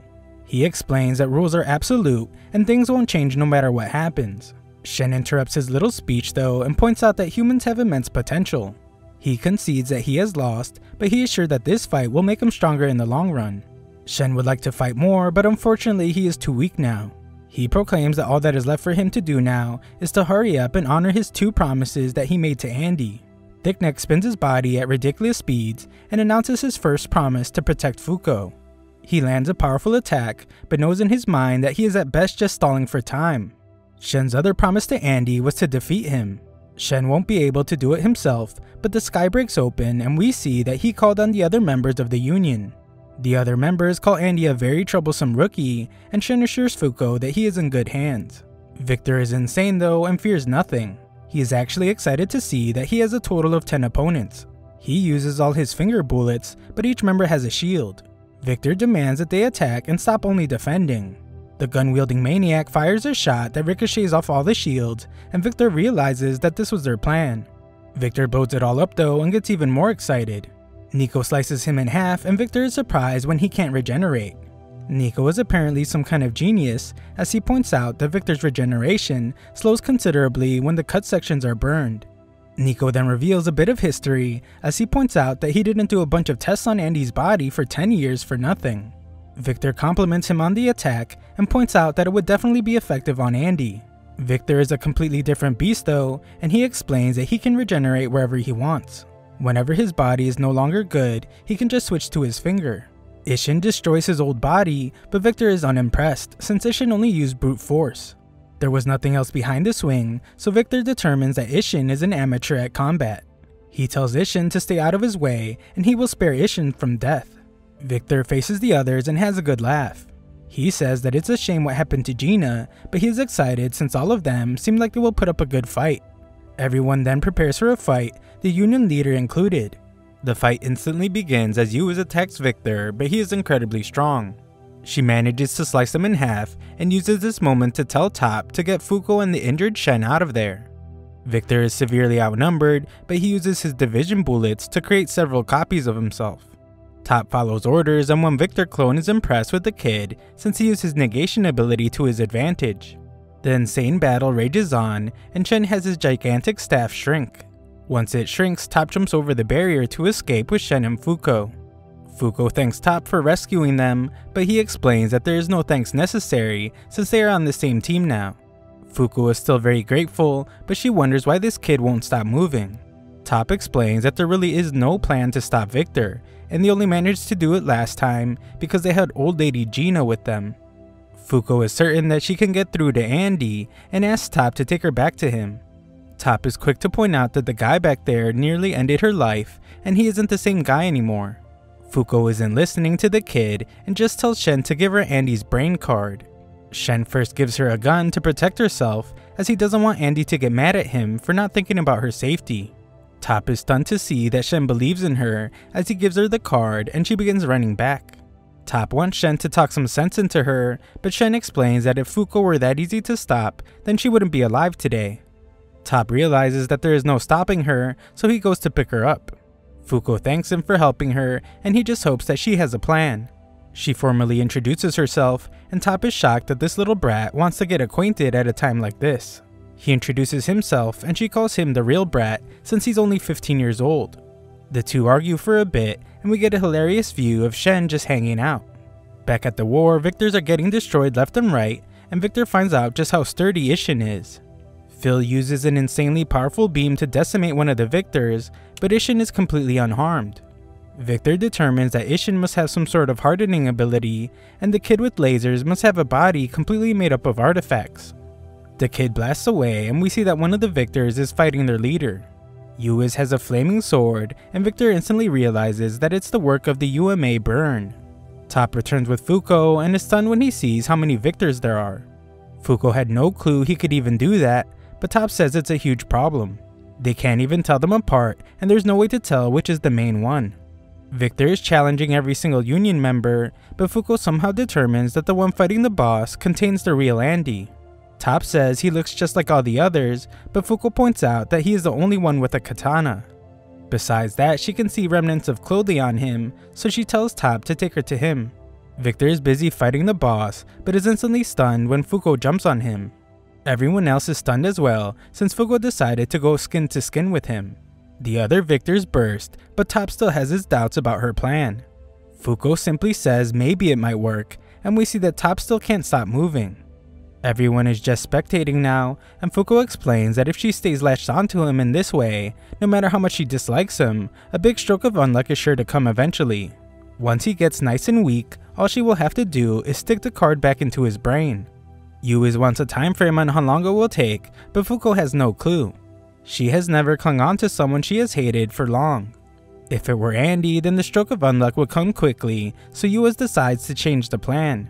She ignites her sword and tells Fuko that she will have to bring back Andy's personality for a split second.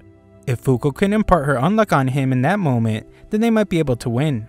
Victor is insulted and explains that he is actually the original. Andy is putting up quite the fight inside of him, but Victor promises that he will never see the light of day again. Victor creates more copies, and Top has to rush in to rescue Fuko. He creates even more, but the other Union members show off their skills while taking them out. Victor points out that they must have defeated Burn, which means they have another seat. If they let him eliminate Fuko, then they will have 2 open seats, and he can find stronger negators to fill the roles. Yuiz instantly attacks him and explains that those who lack justice and ambition can never influence the actions of others. Victor sends her flying, but this just gets her upset, and she issues an order to defeat all the copies while protecting Fuko. Outside the barrier, Shen has his staff returned to him. Back at the fight, Yu is being overwhelmed, and the other Union members are just barely managing to save Fuko. They remind her that she is supposed to be focusing on bringing Andy back, so she starts calling out to him. Victor nearly shoots her directly, but Top appears out of nowhere. Top encourages her to keep talking to Andy, but he gets hit, and is amazed that Victor was able to predict where he was going. Fuko racks her brain trying to think of a way to bring Andy out, and she thinks about how they have only known each other for about 1 month. So much has happened, but she still doesn't know a thing about Andy. Things seem hopeless, but she can't give up. Just like on the first day they met when Andy saved her over and over again. She refuses to quit and comes up with an idea. Fuko shoots this dude right through the scar on his forehead and jams her thumb inside. She noticed that his scar isn't on any of the copies, so she realized that that must be where Andy is being locked up. She jams her thumb deeper and demands that he give Andy back. Fuko tells Andy not to let Victor beat him, and all he has to do is touch her for 1 second. If he does that, then she will give him the biggest stroke of unluck anyone has ever seen. Just then, the bleeding stops, and Andy tells her that her idea sounds like a treat. Fuko has never been happier to see him, and Andy wastes no time in giving her a kiss. Everyone watches as all the clones disappear, and the tender moment lasts for a minute. Andy removes her finger from his skull, and he tells her that they will pick up where they left off another time. Fuko sheepishly acts like she doesn't know what he is talking about, and runs off while telling him that it would only happen in his dreams. Fuko then screams out to all the perverts that were just watching, and warns them that a huge stroke of unluck is coming. Yuas commands them to get as far away as possible, but Victor has already returned, and he tells them that they won't get away. Unfortunately for Victor, Shen has used his ability on him. Shen reveals that he lied about his target needing to be within a certain distance. The truth is that he only needs to be able to see his target. Fuko's unluck arrives in the form of several meteors, and Shen hopes to see Victor again one day. Victor has a good laugh as it's been a very long time since he was defeated by humans, and the meteors come crashing down. This is by far the biggest stroke of unluck yet, which was to be expected since Andy kissed Fuko. The Union members protect themselves from the shockwave, and the aftermath of the damage is insane. The town has been decimated, and a giant crater is in its place. The entire situation is unreal, and Top realizes that Fuko is nowhere to be found. She is actually making her way into the crater, but they have no clue what this little dummy is planning to do all by herself. This is incredibly dangerous as the water will soon be flooding in, but Fuko is on a mission to return Andy's card into his head. She finally makes it to him, and Victor tells her that she is one heck of a girl. Fuko jams the card back in his head and pleads for Andy to return to her. The process doesn't seem to be working, and the water comes crashing down. Sometime later, Fuko wakes up and immediately calls out to Andy. He is right there next to her, and he reveals that he ended up reading all 101 volumes of the manga she likes. Fuko has no words for him at first, but then demands to know why he did something so dangerous. He and Shen made the deal to remove the card from his head, and they didn't tell her anything.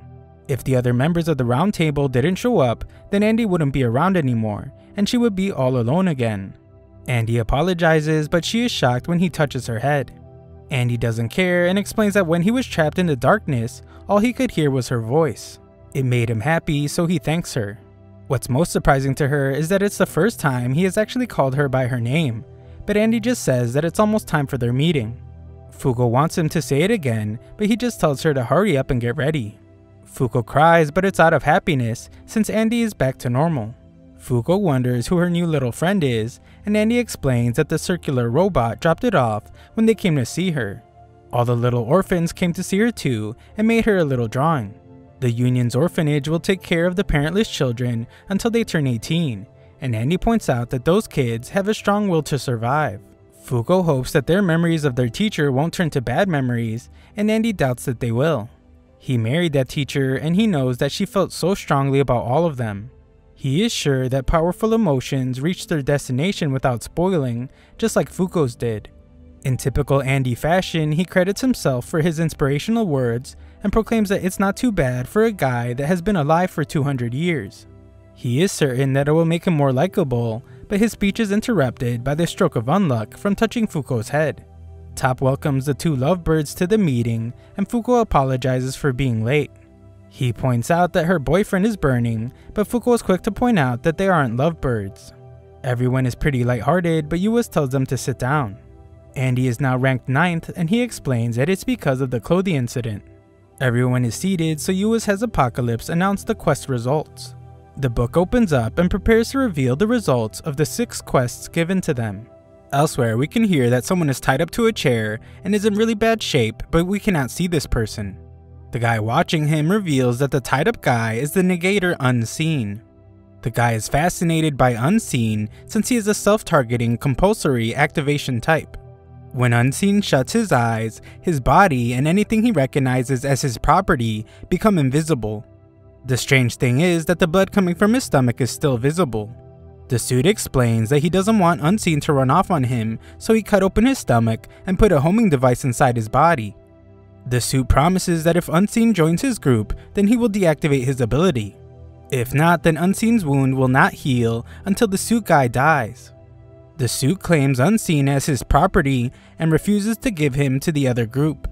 Back at the round table, Fuko is shocked to learn that she had been unconscious for days.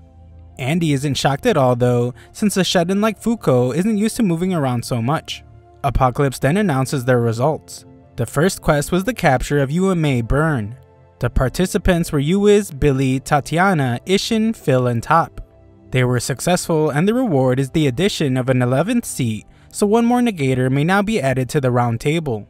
They were also successful in the second quest, the capture of UMA Eat. Apocalypse pukes out a weird-looking globe and reminds them that the reward for the second quest is the location of negator Unburn. A point appears on the map, and the exact location of Unburn will be shown for the next 7 days. Unburn will not know that their location has been revealed. Apocalypse states that they can catch them if they need them, but it's unlikely since they already captured Burn. They also completed the quest that required the neutralization of UMA language. The reward for this is shockingly the unification of all the world's languages. We then see how great an effect these rewards can have on the entire world, as all languages are unified to English. All the memories and cultures of all non-negators are altered so things can keep going smoothly. Shen contacts Mui and she answers while getting a pump. He wonders if she is wearing her necktie, but she isn't as she's busy working on her gains. Shen speaks to her using their normal language without his tie on, but that language no longer exists and Mui can't understand, confirming the unification of all languages. Next is the successful capture of the UMA past, and the reward is the location of the artifact Rebellion. Quest 5 was the capture of UMA Spoil, which we see was a success as he is imprisoned. Another pin is put on the planet, and it's for the location of UMA Unrepair. Fuko gets super hyped about this one, since Unrepair might be able to give Andy the real death he desperately wants. However, she is surprised when he doesn't share her enthusiasm. Just when it seems like they could have completed all the quests, they didn't. The quest to capture the negator Unseen was failed. They expected this though, since anyone that was sent to get information about Unseen ended up dying. Their bound bodies ended up in a deserted area, and all of them bled to death. Because of this, Andy assumes that Unseen was taken by Unrepair. Since all quests were not completed, they will now receive a penalty. This penalty is the addition of UMA Galaxy, so the crazy book begins to puke something out. Everyone is shocked by the enormous size of the creature appearing before them, but the more mature members seem bored. Once the monster stops growing, Apocalypse releases it into the air, and Andy wonders if it's trying to get to the surface. Yuis calls upon UMA Move, and Fuko remembers that he was the one that brought her and Andy there. Yuis commands Move to take them to the surface, so the ground breaks. Andy takes a hold of Fuko, and the two fall together. Apocalypse explains that UMA Galaxy has been added, a new rule that the world will now believe has always existed. This psychotic book laughs like a demon and wonders if the negators will be able to overcome this penalty. The Union arrives on the surface, which Andy assumes is Australia, and Fuko is amazed to see the biggest rock in the world. UMA Move has done his job transporting them and now expects to see quite the show. Yuis agrees with him and promises to give him a front row seat to what she calls her justice. Move leaves and Fuko states that she thought this so-called penalty would be a lot scarier. Yuis is quick to tell her just how wrong she is. They are dealing with a UMA that was added by Apocalypse, and they always possess rules that lead to humanity's ruin. There is no exception, and they prepare as the alteration is about to begin. Just then, the thing that came out of Apocalypse's mouth bursts in space. Some kind of core forms and a galaxy appears. Stars fill the sky and Top thinks it looks pretty amazing. Uwiz wants confirmation about some type of patch and Nico is already on it.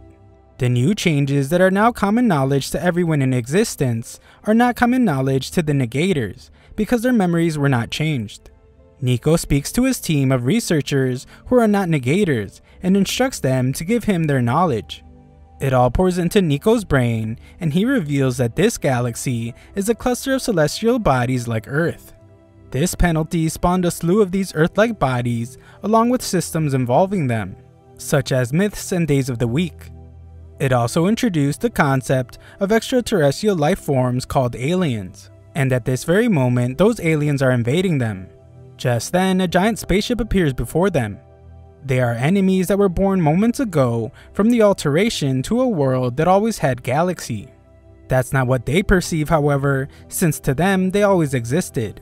Born on a planet with several hundred million years of history, these aliens trained themselves to become soldiers. Then they were given ships to invade other planets. Their home planet is on a path to ruin, so they are looking for a new place to call home. A giant alien then reveals itself and introduces his race of aliens as something called X. He very bluntly explains that they are invading their planet to make it their home. Uwiz walks right up to this giant dude and introduces herself as the planet's representative. This alien is very generous and tells her that they plan to use her kind as slaves as long as they don't resist. If they do resist, however, they will all be eliminated. Uwiz fears no one, so she rejects both options and tells them to leave. This crazy alien demonstrates his immense power with a huge attack and reveals that the Axe have done their research. The human planet is horribly underdeveloped and they have yet to make any advancements into space. Humankind has no chance of winning against them in battle, so it will just be genocide. Uwiz wonders if that is really his vision of justice, and he states that it is. This being the case, Uwiz removes her helmet and states that she will simply have to negate that justice. This is when we learn that her negating ability is called Unjustice. Of course, the alien has no clue what that is, but he is shocked when his ships begin exploding. Things get even more unbelievable as he can only watch as his ships are firing at each other. This terrifyingly powerful alien has no clue what happened and falls to his knees in defeat. Uwiz calls out to Andy and Fuko and tells them to watch closely as this is what a penalty entails. They manage to avoid the situation this time with her ability, but depending on the member involved, it could have just as easily been game over. This was the 99th penalty added and they can't afford any more. Andy wonders why, so Uwiz explains that they uncovered a stone tablet at the same time as Apocalypse. That tablet has 101 slots. Each time they receive a penalty, one slot gets filled. There is only one open slot left until it reaches 100. Beyond that lies the final penalty, the one called Ragnarok. It's a word that denotes the end, and in order to protect their planet, they must prevent that at all costs. The huge problem they have now is that Apocalypse won't open unless they have all seats filled at the round table. They have 11 seats now after passing the burn quest, so they are down one person. If they don't fill that seat, they will receive a penalty in 3 months, before they can take up any more quests. This means that their absolute most important priority right now is to secure an 11th member. The alien wonders who these crazy people are, and Uwiz can't believe he is still there. Her ability should have made him take his own life, but it's clear now that his vision was all talk. This works out just fine though, as she wants him to spread a message throughout all of space, and that is to keep their hands off planet Earth. The alien is terrified and teleports out of there. We learn that this was mankind's first interaction with aliens, but it would also be the last, as all contact would cease thereafter. Uwiz reminds her team that they have learned the whereabouts of Unburn and Unrepair because of the rewards. Andy is certain that Uwiz wants to go after Unrepair first, and volunteers to go. If Unrepair's ability is true to their name, Andy is certain that one attack will prove to be fatal. Uwiz accepts his decision and instructs Tatiana to go with him as backup. Fuko is assigned to the mission as well, and Andy's glad that he will be able to pay everyone back for helping him out when he was trapped in Victor. Sometime later, our heroes arrive in Brazil, where they will search for Unrepair. Fuko panics like a weirdo inside a mall as she is surrounded by celebrities.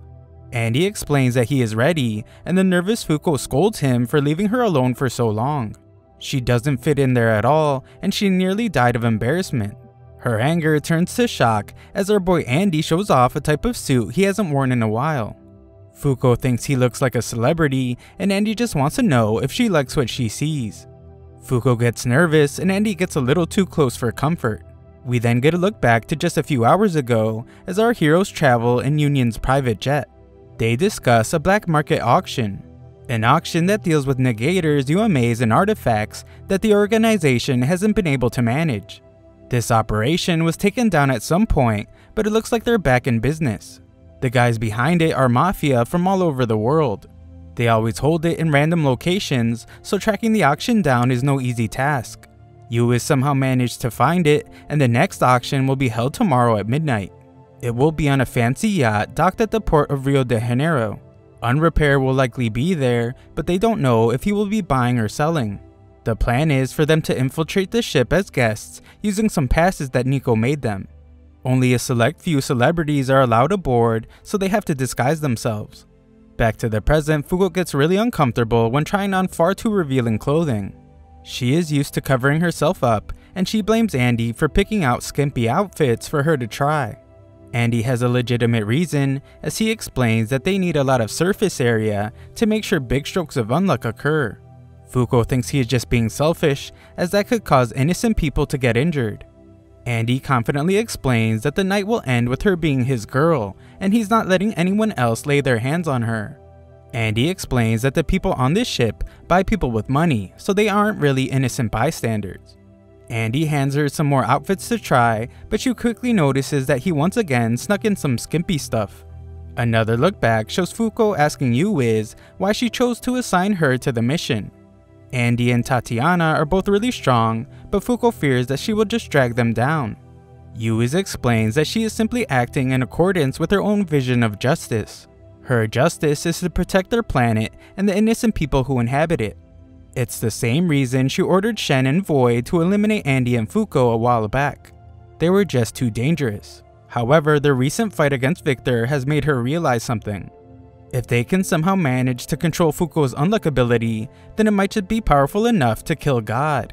Fuko clearly isn't ready now though, and Ragnarok is drawing near as well. Yu then shocks Fuko with her next request. She wants Fuko to continue to work closely with Andy and fall in love with him. Back to the present, Fuko gets tired of trying on dresses. Andy likes the last one though and helps her fix her posture. Andy thinks it's a 10 out of 10, so they go with it. At a hotel, Fuko gets really nervous around all the people, so Andy suggests that they go for a walk. On this little walk, our boy Andy boldly brings up the unluck that they brought when they were fighting Victor. It was when they kissed, so Andy wants to get some of that sweet unluck for himself. Fuko takes off running, but Andy just wants a meteor shower of his own. Andy is jealous because he was the one that kissed her, but Victor was the one that got the stroke of unluck. Fuko declares that she only gives out big strokes of unluck out of necessity, so she plans to use a small one to get him off her back. Andy tries to kiss her instead, but Fuko refuses. She takes off her gloves and tells Clothy to expose Andy's chest. Clothy does just that, so Fuko touches skin to skin with Andy. Clothy just now realizes that the unluck is going to hurt him too, but it's too late as Truck-kun comes barreling in to hit Andy. Fuko apologizes to Clothy, but promises to give him his favorite food later, a ball of yarn. Andy then becomes shark food, so Fuko realizes that it was a combo-style stroke of unluck. Low-potency strokes of singular unluck occurring in a chain reaction. Things get a bit serious as Andy explains that he doesn't really know who Victor is. He doesn't even know himself for that matter. Victor mentions something about being the original, so Andy thinks that might be true, especially since he doesn't have any memories of his childhood. Andy warns Fuko that Victor could appear again one day, and prepares to ask her for a favor. Fuko interrupts him though and simply states that if that happens, then she will use her unluck to save Andy as many times as he needs. They prepare to go get ready for the auction, but Fuko realizes that they just touched again. This stroke of unluck causes Tatiana to crash down on our boy, and she goes over the plan. The two of them will be going undercover, while Tatiana infiltrates from somewhere else. They will search for Unrepair from the inside, and she will cover the outside. Tatiana gives Fuko a bow for her dress that will replace the tie that Union members wear. Tatiana then embarrasses Fuko when she reminds them that they're going to be disguised as a married couple, and she tells them to do their best. That night, the two arrive at the ship, and Andy tells his darling wife to get ready. After they board the ship, it sets off, and Andy reminds Fuko to stay focused. They are about to enter society's underbelly, so he doesn't want her to think about righting the wrongs they will surely see around them. Fuko overhears some rich dude talking about something called cryptids. Andy explains that they are likely talking about UMAs. Fuko is horrified when the rich dude talks about cooking the UMA, and Andy reminds her to stop listening to the grotesque conversation. They overhear some other conversation about a rumor that says a negator will be the main item for this auction. However, negators are supposedly easier to find now more than ever. Andy blames that on the fact that all languages have been unified thanks to the quest. Languages being unified is only the case for normal people though, not negators. He reminds Fuko that she can only understand Shen because of the necktie they wear.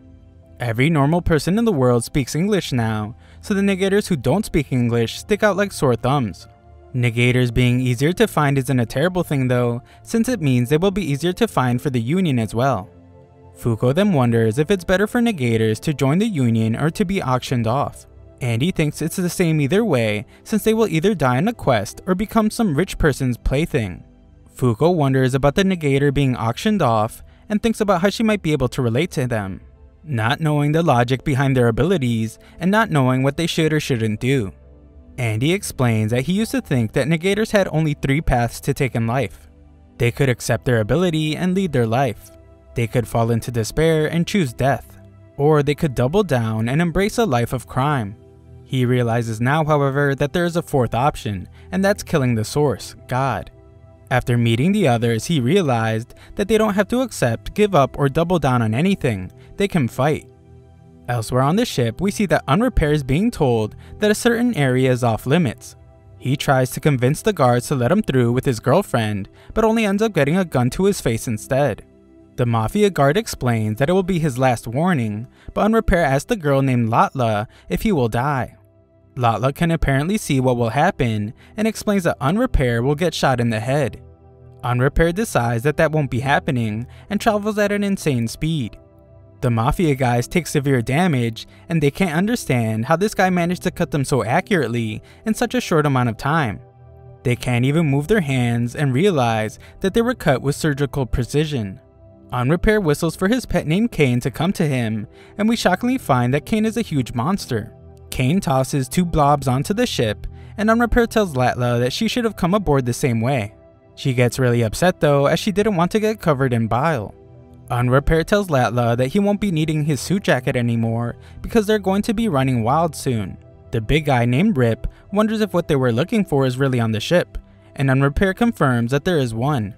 Rip has a good laugh since Latla's fortune telling was wrong, but she says that it was just this one time. Unrepair tries to welcome the little guy named Fang, but Fang only speaks Chinese. Unrepair speaks Chinese to thank him for coming, but Fang retorts that it's not necessary. Latla tosses the suit off the ship, but we see that Tatiana overheard everything. She then informs the others. She states that there were 4 of them, and at least 2 of them are negators. They seem to be after the negator being put up for auction. Yuiz hears this as well, and determines that they are negator hunters. This group has come up quite a bit as of late, and they are likely the ones that took the negator unseen. This group shares common ground with the Union, as they both specialize in collecting negators by force. There is a big difference between them though. The Union seeks to kill God in order to be freed of the rules. The Hunters, on the other hand, seek revenge against the world. If the negators they collect prove worthless, then they dispose of them. Yuiz realizes though that they actually share that last part in common. Fuko says that she rejects that idea. The reason they try to take her life was to protect others. Fuko then gets herself prepared and takes off her shoes. She acknowledges that the powers of a negator can be painful and sad to deal with. However, that doesn't make it okay to take it out on the world. Andy gets hyped up by his fake wife's speech, and the two prepare for battle. Fuko gets rid of her wig and grabs onto Andy to charge up her Unluck onto him. They make their way past some guards, and Andy instructs Tatiana to bring him his unbreakable sword. One of the guards sends out an alert that intruders might be heading for the items on auction, so they open fire on our heroes. Tatiana arrives just in time with Andy's sword, and he shockingly uses it to take off his own head. Fuko reminds everyone that negators aren't just objects to be auctioned off, and tosses Andy's head that is now loaded with Unluck. The stroke of Unluck causes a massive explosion, and our heroes prepare to retrieve the negator that is going to be auctioned. They make their way down several stairs, as that is where the cargo hold is.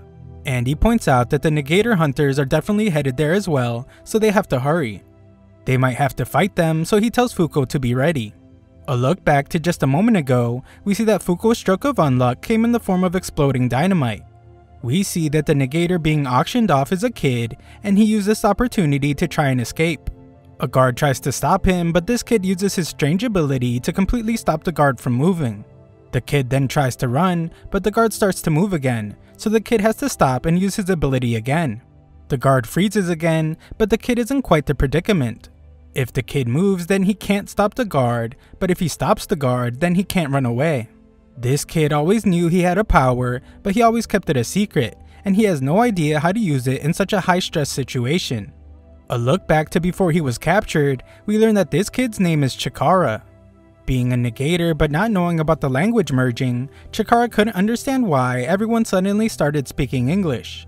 Even everything on television changed to English, so Chikara accused everyone of playing a prank on him. His close friend had no clue what he was talking about and wondered why Chikara was talking in a weird way. This was the exact moment he was tased into unconsciousness and captured. The next thing Chikara knew, he was caged up and now has this Yakuza looking guy pointing a gun at him. On top of that, he is surrounded by terrifying creatures and he can't get his legs to stop shaking from fear.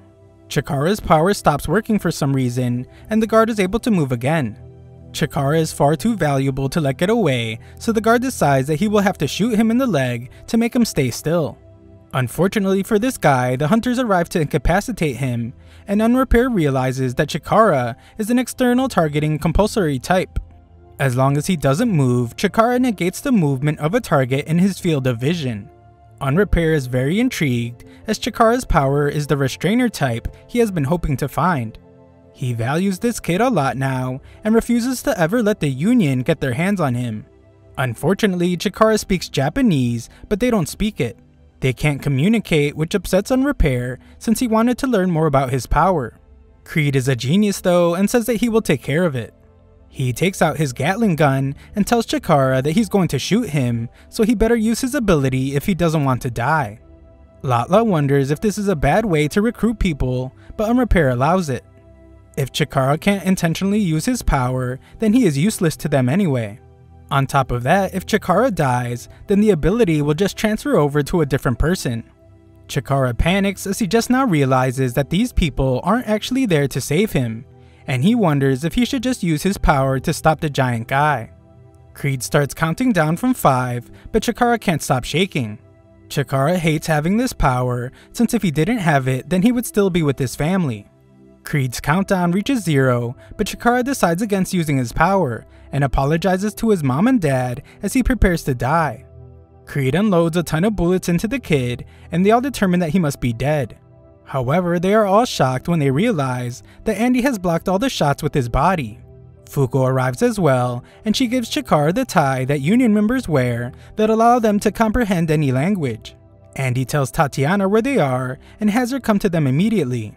Andy notices that the big guy is using a Gatling gun, but there are no ammo clips in sight, and he wonders how he can even fire the thing. The covered up guy is clearly a martial artist, and Andy can tell that he is really strong. The girl is a support type with limited equipment, so she might have some kind of counter ability. Before Andy can even analyze the eye patch guy, his neck is getting sliced by him. Unrepair can tell that his new opponent is somehow able to repair himself, and wonders what kind of negator Andy is.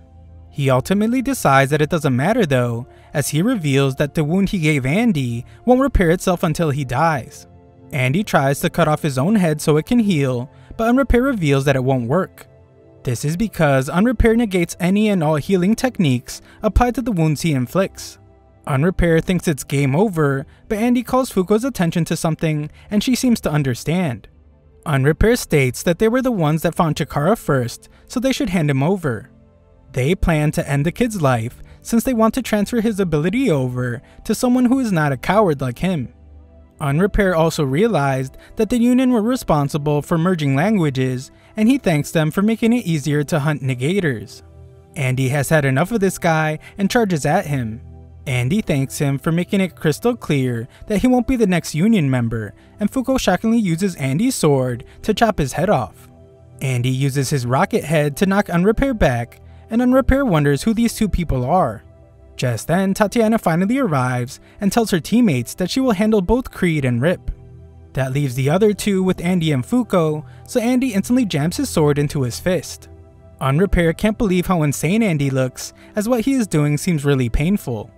Andy tries to attack this guy, but is shocked at how he is able to dodge his attacks. Unrepair's counter slices off his hands, and Chikara can't believe all the crazy stuff that is happening. Andy prepares to chop off his arms to heal his hands, but Unrepair once again reminds him that all healing techniques will not work. Andy does it anyway and shocks everyone when he's able to do it. Andy instantly launches his forearms at Unrepair, but is stunned when they are forced to change direction. He assumes that it had to have been the girl's ability, and Unrepair explains that he finds Andy very amusing as he was able to hit him. Unrepair wants Andy to join their team and explains that they are a lot more fun. While Latla fixes his nose, Unrepair realizes why Andy's technique worked.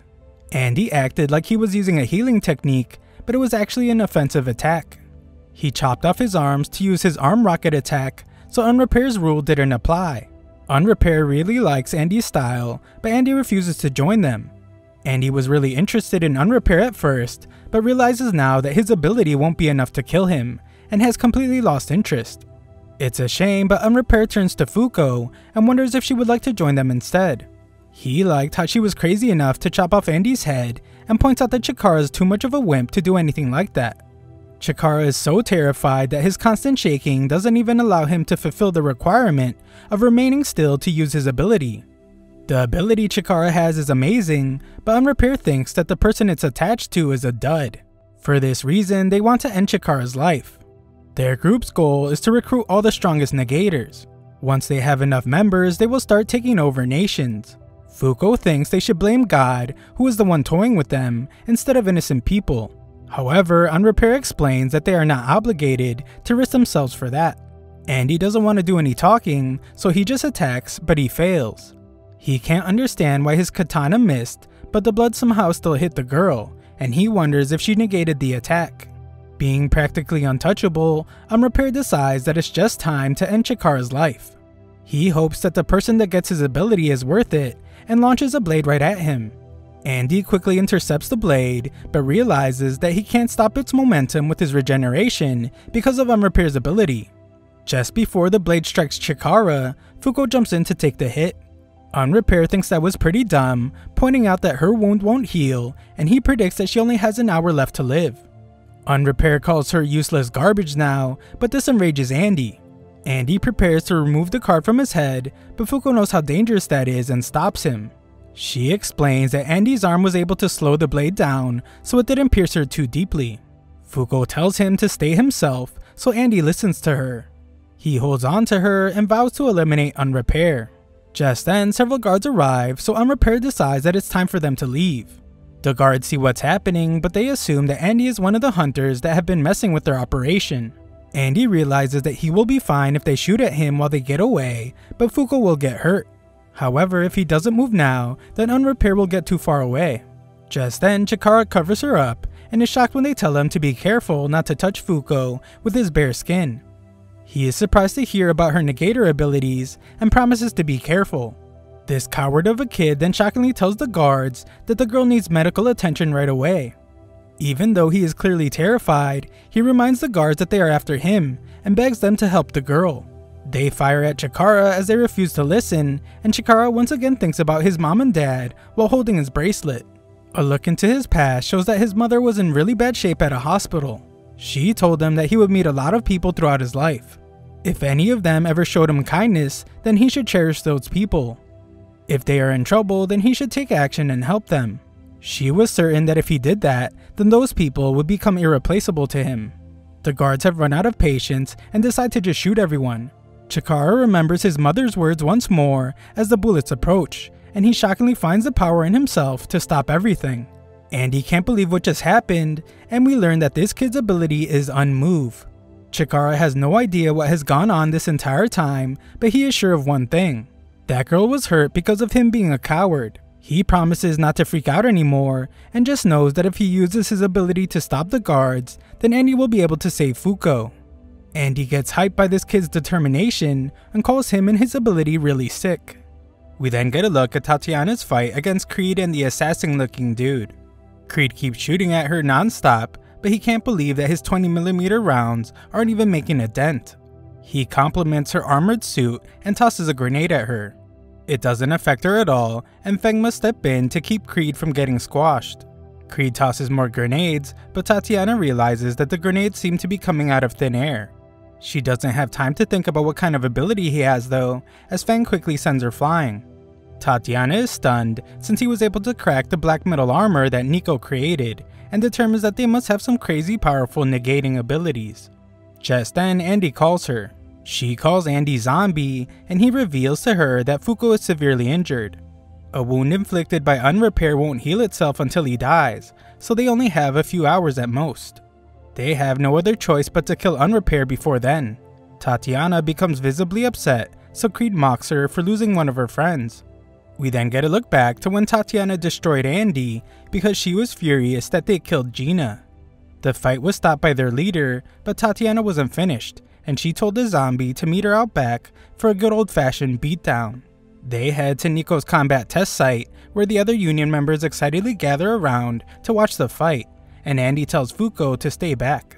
Tatiana explains that while the others have accepted them, she still doesn't recognize them as a member. She vows to get revenge for Gina and begins her assault. Andy skillfully dodges all her attacks, and Tatiana points out how Andy was clueless about Gina's feelings. He was oblivious to the feelings she carried with her for the 40 years he was gone, and when they met again, he trampled all over them. Andy is cold-blooded as always, as he reveals that he knew. He knew Gina was in love with him, but he killed her anyway. Andy doesn't run away from that fact, but it infuriates Tatiana, and she refuses to forgive him. She continues her assault, but Andy can tell that she is getting dangerously close to hitting Fuko. One punch is definitely about to hit her, but Tatiana is shocked when she sees that Andy rescued her. Tatiana can't believe that he protected her, but realizes that if he didn't, then she would have ended up killing Fuko.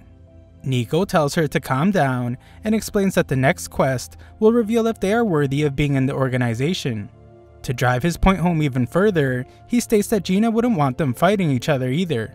Nico's efforts to calm things down are wasted, as Andy just sees it as the perfect opportunity to land a counterattack. Everyone is stunned and Andy is knocked back by Tatiana's scream from having to be touched by him. Just then, a warning is announced from Tatiana's suit. It states that the obligatory release of UT area will commence in 3 minutes. Nico frantically tells Andy to get Fuko out of there, because if he doesn't, then she will surely die. He reveals that Tatiana's armor is not meant to protect her body. It is meant to restrain her terrifying ability. Once released, it's capable of wiping out an entire town. Nico sends out an emergency announcement to the entire organization. In it, he initiates the emergency relocation of UMA and artifact storage to level 4. Those things are instantly moved, and Nico tells anyone that are on floors 5 and below to get to a higher level immediately. Top carries the Stradlers just hanging around, and Billy shows concern for Tatiana. Power is surging from Tatiana's body, and she is terrified out of her mind. Just then, Fuko shockingly rushes to her and tells her that everything is okay. She apologizes for her having to see parts of Andy she didn't want to see, but tells her to calm down. Tatiana wonders why they haven't run for their lives yet, and reminds them that she has lost control. She tries to peel Fuko off of her, but Fuko refuses to let go. She continues trying, but Fuko finally comes clean and reveals that it was her. She was the one that ended Gina's life. Andy was fighting to protect her, but her unluck is what killed Gina. She apologizes, but promises to do her best in the Union to make up for what she did. Fuko wants to learn more about her and hopes that they can become friends. Just then, everyone is shocked as the countdown stops. Soon after that, we see that Fuko is making an attempt to be friendly with Tatiana. Tatiana is still upset, so she tells Fuko to never touch her plushies, but Fuko says that she would never even try. It's clear that they mean a lot to Tatiana, so Fuko just gets to the point. She would like for them to shake hands and patch things up. Tatiana's quick to point out that she can't actually shake hands since she must stay inside the suit, but that's completely fine with Fuko. She wants to shake the robot hand. Fuko shows her immense optimism as she hopes that someday, when they are free of their negator powers and they have normal bodies, they will be able to actually hold hands. Fuko's kind words manage to reach Tatiana through her cold round metal prison. Tatiana agrees with Fuko and they shake hands. We see that the guys are watching outside and Billy thanks Andy, but Andy points out that he didn't do jack squat. Back to the present, Fuko is ready for them to run away. Chikara, who just showed a ton of bravery, just now realizes that if he releases his power, he will surely die. He apologizes for being useless as always, but it's not a problem since Andy quickly gets them all out of the way of the bullets. Tatiana is still getting a face full of bullets, and Andy points out to her that their #1 priority is eliminating Unrepair. Andy won't be able to back Tatiana up, but this little girl is crazy and tells him that his help isn't needed anyway. Tatiana has gotten very serious and tells Andy to hurry up and get to the top deck. Andy wonders why, but she just tells him to go. Tatiana thinks about how despite her horrible body, Fuko still treated her normally, without laughing or pitying her. Fuko is the first female friend she has ever made, so she refuses to forgive the people that hurt someone so special to her. Tatiana then announces the voluntary release of UT area, and she begins to glow. Elsewhere, Latla can't believe that they are leaving empty-handed. Unrepair reveals that he actually swiped some stuff and proudly explains that he will divide it all up for everyone later. Latla wonders what they will do about Creed and Fang, but Unrepair has no answer. We then watch as the meathead Creed does the only thing he knows how to do, and that is fire his giant gun. He can tell that a few bullets are getting through and proclaims victory. Fang shows that the bullets were actually stopped, and Creed realizes that she must have another barrier inside the suit. Creed hates resorting to sneaky attacks, but he has no choice and puts a mask on. He tosses poison gas at Tatiana and explains that it eliminates anyone who inhales it in 3 minutes. We then learn a bit about Tatiana's ability. She is a self-targeting compulsory activation type of negator. She was born to a normal family, but her life took a turn on her 5th birthday. She was a happy little kid, but that was the day the ability transferred to her. Her parents were crushed to death, and the remains of their home were scattered everywhere. Tatiana was dazed and confused, so she ran from the cops, but the mafia eventually captured her. She was auctioned off soon after as a negator with the ability to negate the touch of any and all things. She didn't have a fancy suit back then, so she was fed through a special tube. The auctioneer explained that since she repels all impurities, she would be the perfect decorative ornamental piece. The bidding began, but it was quickly interrupted by a barrage of bullets. It was a massacre done by one man. It was Billy, and he was so disgusted by the auction that he was almost glad to be blind. Billy tried to speak with the girl, but Tatiana just insisted that he end her life. The little psycho wanted him to put his gun in her mouth to unalive her, and she explained that nothing good comes from living in her body. She can't dress up, she can't hold a plushie, and she can't even eat her favorite cake. Worst of all, she wants to die so she can hurry up and apologize to her parents. It becomes pretty clear that she is still just a kid though, as she refers to her parents as mommy and daddy. Billy decides to do as she wishes and tells her to open her mouth. Tatiana prepares for the end of her life, but she is stunned when Billy just gives her a cake bar. Billy knows all about her negator ability and explains that it produces an untouchable barrier from the surface of her hair and her skin. However, opening her mouth creates a hole in the barrier. He knew this because of the report he received, so he made the snacks ahead of time. Tatiana absolutely loves them and calmly asks him what other flavors he has. Sometime after that, Nico made her suit.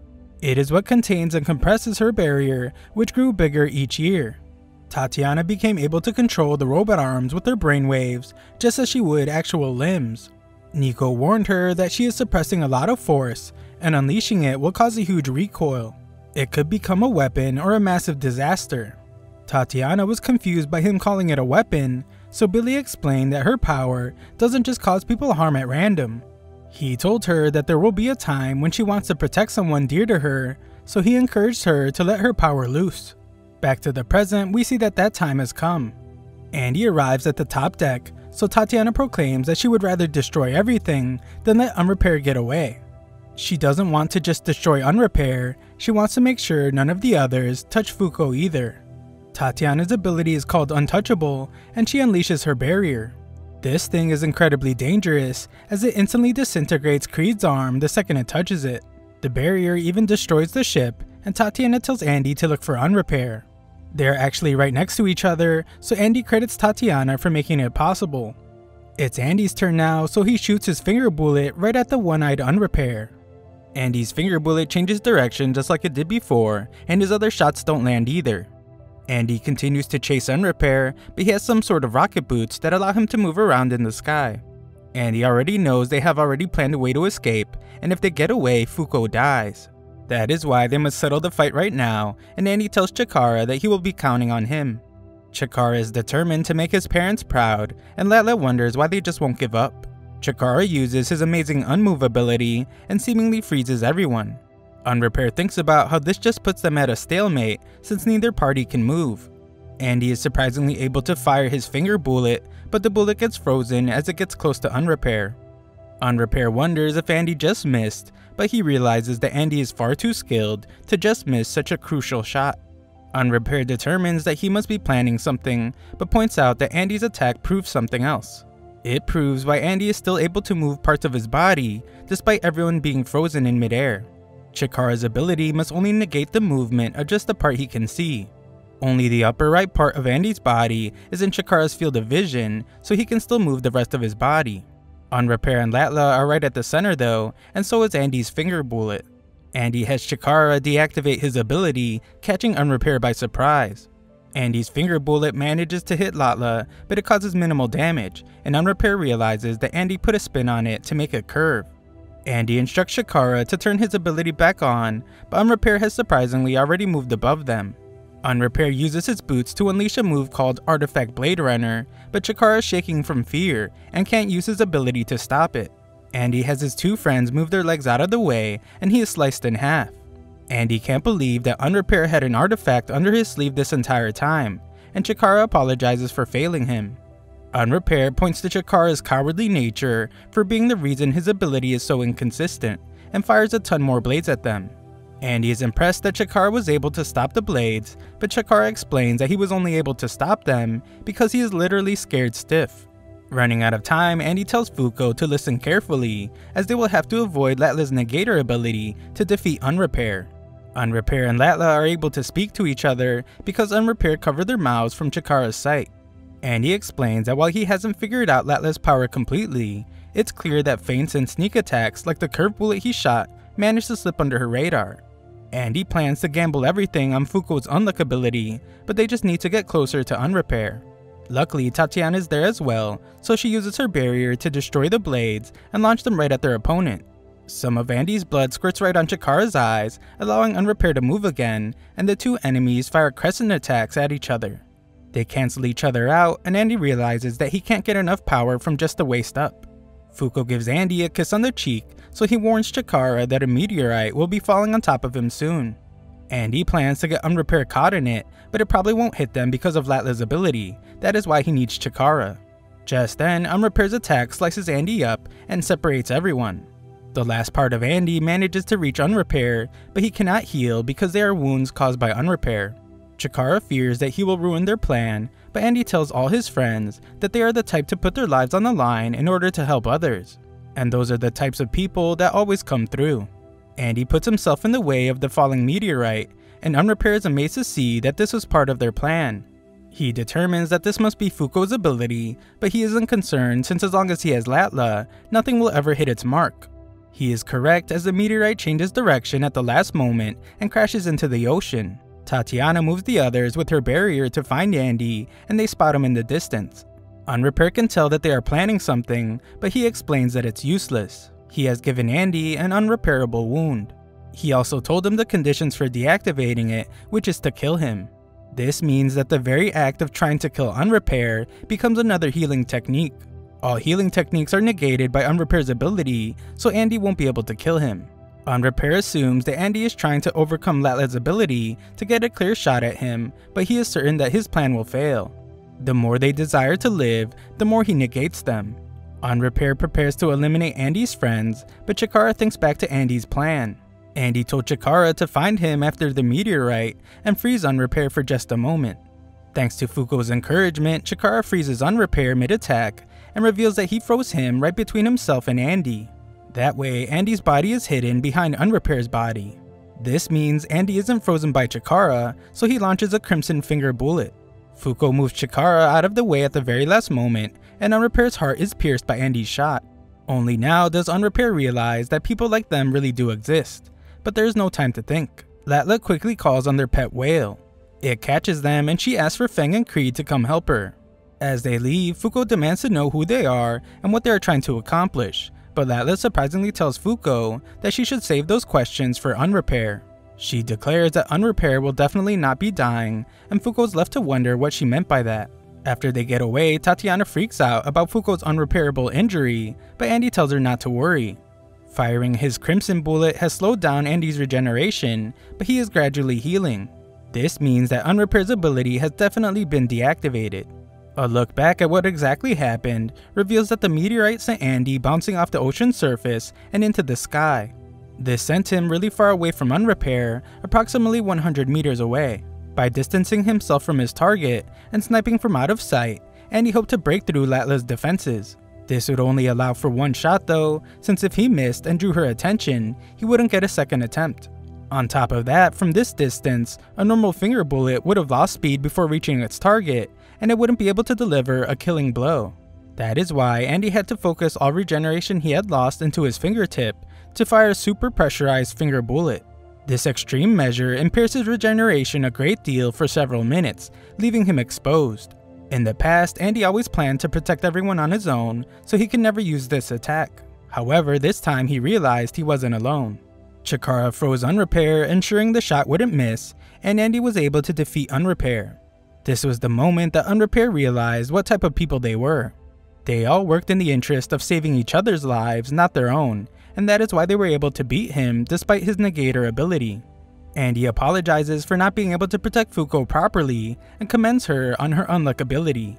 Andy compliments Tatiana for her contributions in the fight as well. Tatiana acts disinterested though, and points out that she was just making things right for punching him that one time. Andy commends Chikara as well, since this kid was thrown into a crazy situation, but he pulled through regardless. Andy explains that Unrepair couldn't have been defeated without everyone's teamwork, and they all celebrate. Fuko would like for Chikara to come with them to Union, because things could get pretty dangerous for him. Chikara is hesitant and Fuko doesn't want to pressure him, so she asks the others if they could keep Chikara a secret for a while.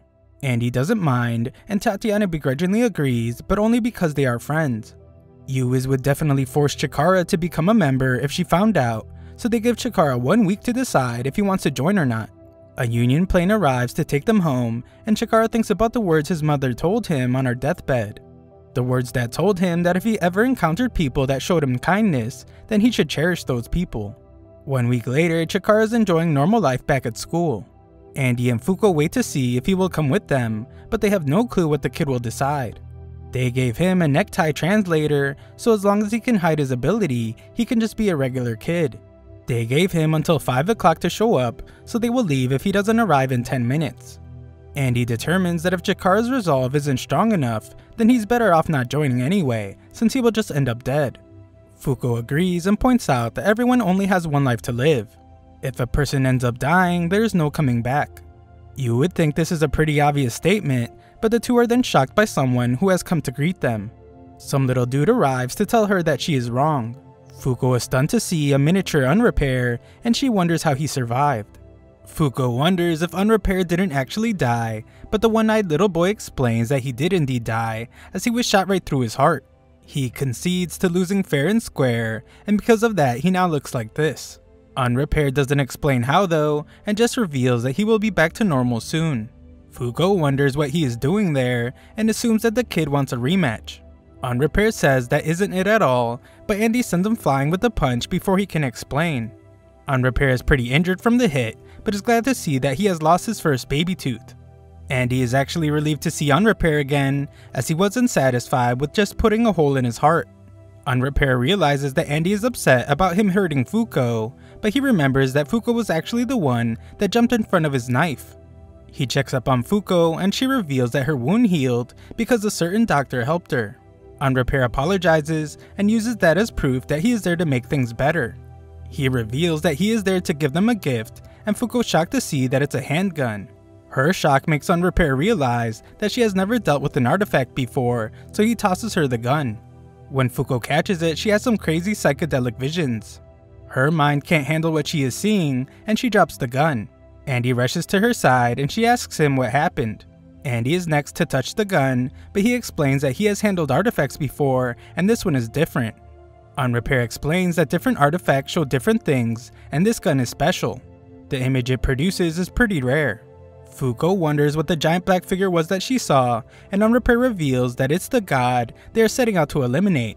Unrepair then reveals the plans of his organization. They believe that the god cannot be defeated, so they plan to rule the world until God destroys it. Andy points out that they are just wasting their time, since the world will end soon after they take it all over, but Unrepair shocks him. Unrepair reveals that unlike them, he's able to go to the next step. Just then, before Unrepair can explain further, Yuiz calls on all off-mission members of the Union.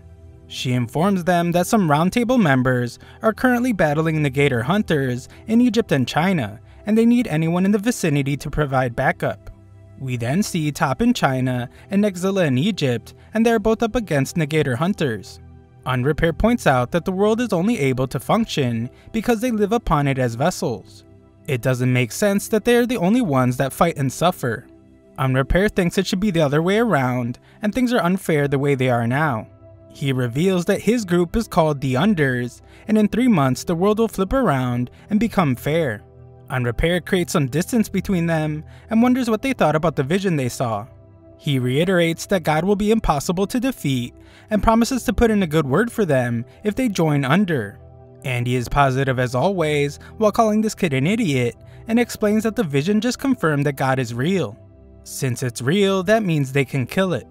Unrepair is extremely amused by Andy's answer and wishes them luck. After he leaves, Andy and Fuko are glad to see that Chikara is ready to team up with them.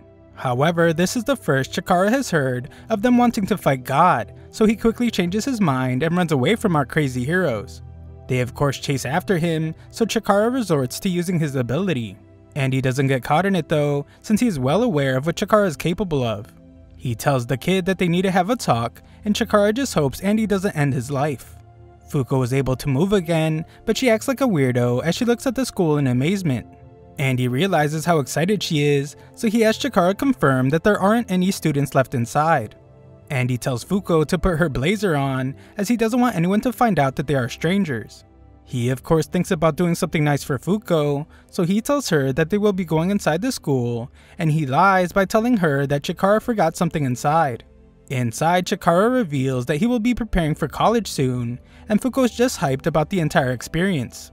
She is even amazed to see a real-life classroom.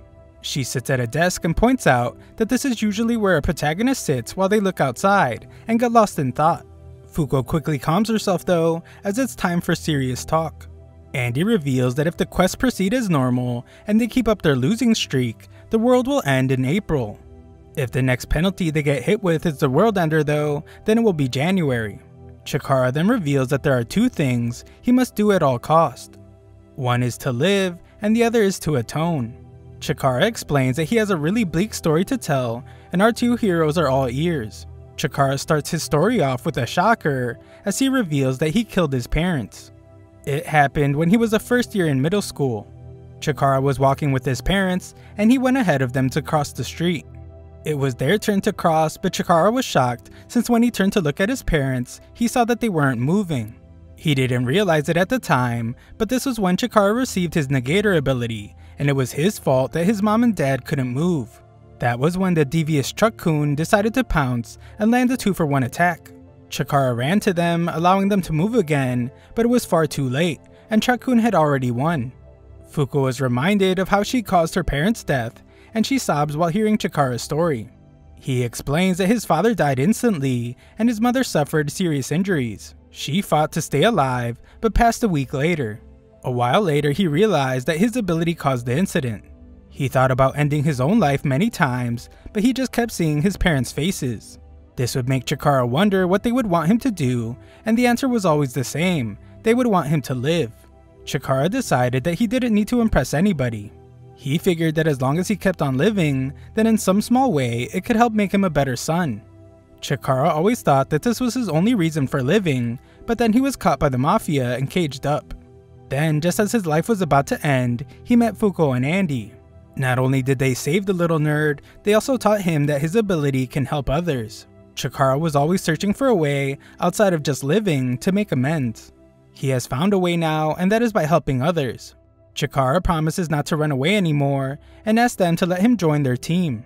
Just then, Chikara's friend arrives to walk home with him, and he wonders who the old guy is that looks like he got held back 10 grades. Fuko has a good chuckle when she hears this, but Chikara's friend named Ryo notices that she isn't wearing their school blazer. Fuko can't stop laughing, so Andy decides to just tickle her into unconsciousness. The entire situation is pretty strange, but Ryo quickly forgets about it and remembers that he has big news. He tells Chikara that he will be heading to some big-time university on a basketball scholarship, and Chikara couldn't be happier for his buddy. They celebrate, but Andy notices that their car has arrived and tells Chikara that it's time to go. Ryo goes back to wondering what's going on, but Chikara freezes him and says goodbye to his good friend. Ryo made school a lot more fun for him, so Chikara hopes that they can graduate together after they defeat God. Once Ryo is able to move again, he tries to get an answer from Chikara about what's going on, but he just leaves. Ryo thinks that Chikara is in trouble with bad people, so he does what a good friend should do and chases after him. Chikara tells Andy that he wants the memory thing to be done. Andy makes sure that it's what he wants, and Chikara explains that he is sure since it will make things safer for everyone. Ryo is determined to rescue Chikara, but Nico is told to erase the kid's memory. Ryo stops right in his tracks after forgetting everything, and instead just remembers that he forgot his bag inside. Ryo heads back inside, and Chikara sobs after having to do that. Fuko tells Andy that she wants to defeat God more than ever now. That way Chikara can go back to school again, and also so that the world doesn't come to an end. Fuko asks Andy to teach her how to fight, so he agrees. Back at Union headquarters, we see Yuiz without her helmet. It is September 16th, and she stares at the penalty tablet. Andy and Fuko just succeeded in persuading the 11th Negator to join the Union. Because of this, a memory wipe was conducted on anyone that knew Chikara. Upon the request of Fuko and Chikara, a special training regimen was established for the two of them. 3 months later, on December 1st, all Union members gather at the round table. With all 11 seats now filled, Yuiz calls an apocalypse to reveal the next round of quests. The day before, we see that Blind Billy has put spurs on his boots, and he explains to Tatiana that he is using them to see around him.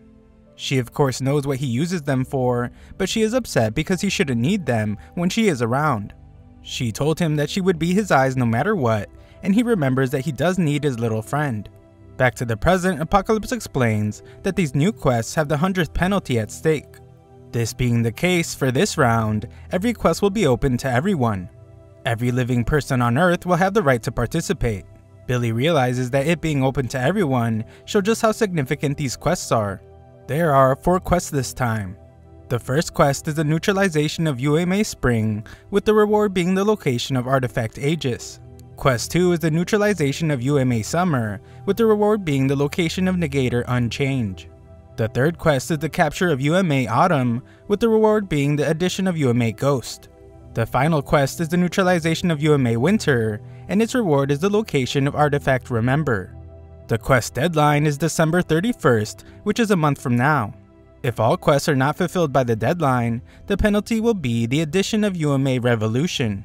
Yuiz points out that people outside of the round table being able to participate means that they are facing opponents of a grand scale. She declares that everyone must unite to challenge them, but Billy interjects. These quests hold the 100th penalty, so he doubts they will be easy. He argues that since the 100th penalty is at stake, they shouldn't risk losing more members so close to the 101st penalty. Since 3 out of the 4 simply need to be neutralized, Billy suggests a simple plan to minimize risk, and that is to drop a few nukes on them. Tatiana can't believe what she is hearing, and points out how innocent people will be sacrificed if they do that. Billy retorts that that's all they'll lose, and he calls Yuiz naive. She is always seeking a better outcome, almost as if there will be a next time. Billy explains that what they are trying to accomplish is impossible, even if they try thousands of times. Billy shockingly draws his guns and explains that they will never be able to kill God. He shoots at the others and bullets ricochet everywhere. Billy is stopped by the boys, and Annie thinks about the strange feeling he has had since Unseen got taken. A look back shows how they failed the 6 quests in the last round. Anyone that went to investigate Unseen died. The assumption was that Unseen got taken by Unrepair. Andy then thinks about Unrepair and his group called the Unders. This group faced off against Union Roundtable members in Egypt and China. Andy thinks Unrepair might have been hinting at something, but can't believe what he thinks it is. Billy is cold-blooded and points out that their supposed leader Yu is slow to make a decision on what to do right now. Top panics as Ishin was shot, and Nico prepares to check on the wound. Billy brags about taking down Unbreakable, but this of course doesn't go well with the others. Andy tries to stop the kid, but Top is so enraged that he ends Billy's life with one kick. Tatiana loses it, but Top reminds her that Billy just shot Ishin and he is a traitor. Just then, everyone is stunned as Billy starts moving again. He makes a statement about the burden of negating and being forced to fight. Billy believes that as negators that are forced to fight for the world, they should be able to sacrifice the lives of the masses to achieve their goal. He considers anything else unfair. Just then, the ground shakes and Billy declares that the round table will belong to Under, as he will be taking it. Unrepair and Latla are there as well, and Billy proclaims that he will be the one to end God. Everyone stares in disbelief at the huge UMA burn, and the completely lost Fuko just now wonders if Billy betrayed them. This seems to be the case, so Fuko is worried about what Tatiana must be going through. Unrepair is glad to see his old pals again, but Ala doesn't like being called his wife. Unrepair can tell that Fuko has lost a bit of weight from training these past few months, and she graciously accepts the compliment. Unrepair crushes her though when he realizes that he was mistaken because he was just too far away to see that she looks the same. Andy has seen enough and declares that Billy must really be part of Under. Tatiana refuses to believe that's really him since none of them know a single thing about the real Billy. Top broke this guy's neck a second ago and he just repaired himself. Billy's ability doesn't work like that since his ability is called Unbelievable. It's limited to guns, but he has a sure hit ability. Whenever Billy shoots in a direction that would never hit its target, the bullet ricochets until it does hit. Tatiana is the only person Billy ever told about his ability, and Chikara freaks out over the giant beast. There is no time to explain, so Andy tells the kid to fall back. Chikara wants to help, but Andy tells him that he can help by not dying. Chikara makes the smart move by running away, but he promises to come back when he has calmed his nerves. Unrepair calls him a scaredy cat, but is glad to see him leave since he was the one that got him last time. Bringing Burn along turned out to be a good idea, and we learn that Billy's actually their boss. Tatiana still can't believe it, but Top is ready to act. He uses his unstoppable ability to bounce off the walls before attacking the traitor. Billy dodges and counters easily though, but it was so fast that Andy can't figure out what's going on. Billy is impressed with Top's unstoppable ability, but points out how the shut-off condition is tricky.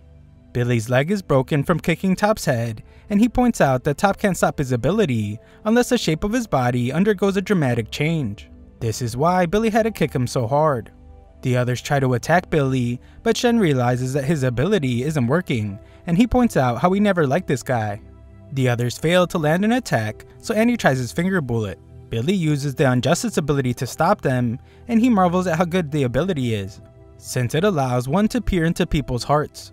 He can now see all 3 of their visions of justice. Yuiz is bound to live and lead, Shen is bound to fight powerful foes to become stronger, and Andy is bound to protect. The Unjustice ability, however, has negated their visions of justice. Yuiz realizes that this is her Unjustice ability, but has no clue how Billy is able to use it. Billy has Burn swat them away, and he calls Tatiana to his side. He tells her to come with him since he needs her ability. Tatiana remembers the day she was rescued by Billy, and when he refused to end her life like she wanted. Billy declares that he saved her life, so now it's time for her to return the favor. Tatiana then thinks about when she made her promise with Fuko to shake their real hands one day. Billy knows that she wants to have a normal body and prepares to offer her something, but he is shot and we see that it was the very angry Fuko. Fuko explains that she knows one thing very well. When a person has no sense of self-worth and someone saves their life, that savior has a huge influence on the person. What Fuko can't relate to, however, is how sad it must be for that same person to be betrayed by their savior. While Fuko fights for her, we see that Tatiana is weeping uncontrollably. Billy coldly determines that Tatiana won't be coming with him, so he declares that she too will now be his enemy. Billy instructs Burn to get them out of there, and Andy can tell that he plans on escaping by melting the ceiling. Uis says that they cannot let them leave, since if he steals the round table, then they lost their way to oppose God. They must do whatever it takes to get it back, and it's all over if they don't settle things right now. Andy has a ton of questions, but he will save them for later to do as she asks. Andy is somehow excited even now, and is just glad to hear that he can use any means necessary. He tells Fuko to give him a huge unluck, and Uis sees that he is planning to rely on Fuko's ability. Uis points out that Burn is really strong, and wonders if they can really pull it off. Andy explains that it's their best chance since their enemies have Outlet with them. As long as she is there, regular attacks won't land. That is why they will bank on Unluck's randomness. Uis is convinced and prepares to see what they come up with. She gives a speech to the other members about Billy's betrayal. They must retrieve the round table at all costs, and the operation will be centered around Fuko and Andy. Their top priority will be to disable Burn, since they can't take the round table without him. Nico will stay to treat the wounded and grant lab members control of the facility to stop Burn. Nico leaves that job to Miko, and she gets excited to finally be of use. Uis instructs Shen and Phil to go to the depository in case Under try to steal artifacts on their way out. On top of that, she grants them permission to use any artifact to succeed. Uis then asks Chikara to use his ability to stop her bleeding. As for Tatiana, Uis simply has her stand by. Fuko assures her that they will take care of everything, and promises to find the reason behind all of this. Fuko assures her that Billy is a kind person, and Tatiana must know that better than anyone. These words calm Tatiana, and she asks Fuko to save Billy. Andy calls Fuko to his side, so Fuko declares one last time that they will take care of everything. Fuko and Andy go after Under, and Uis declares the start of the operation. She tells everyone to provide Fuko and Andy with their support, and everyone springs into action. On top of Burn's head, Unrepair is disappointed at how easy it was to take the round table. Billy warns him that it won't be that easy, however, as he explains that they just caught the Union off guard. It would be smart not to underestimate the Union, as they will surely be coming to stop them. Unrepair explains that he is surprised to just now find out that their boss has been Billy all along, as this is their first time meeting. Unrepair, whose name is actually Rip, agrees to cooperate with Billy, but makes one thing clear. Killing God is not their final objective, and what they want is what comes next. They are only there because they were promised that, and he just wants to make sure Billy won't betray them. Billy explains that they don't operate under vague motives like justice, and they only trust each other because they have mutual interests. Billy considers this fair, and Rip agrees. Elsewhere, Miko relocates all giant UMA cryo storage units above Burn's location. The guys controlling them explain that they can only use it for 10 minutes since the other UMA will wake up if they go any longer. This is an emergency, so she also deploys anesthetic gas as a backup. Nico instructs her to add the electromagnetic cables as well since they can buy them some time. Miko points out that they are heat sensitive, but Nico explains that all they need to do is make it look like a capture attempt.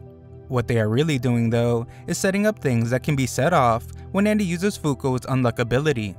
Fuko's Unluck ability will search out a seed of destruction equal to the size of the Unluck, so their job is to create as many seeds of destruction as possible.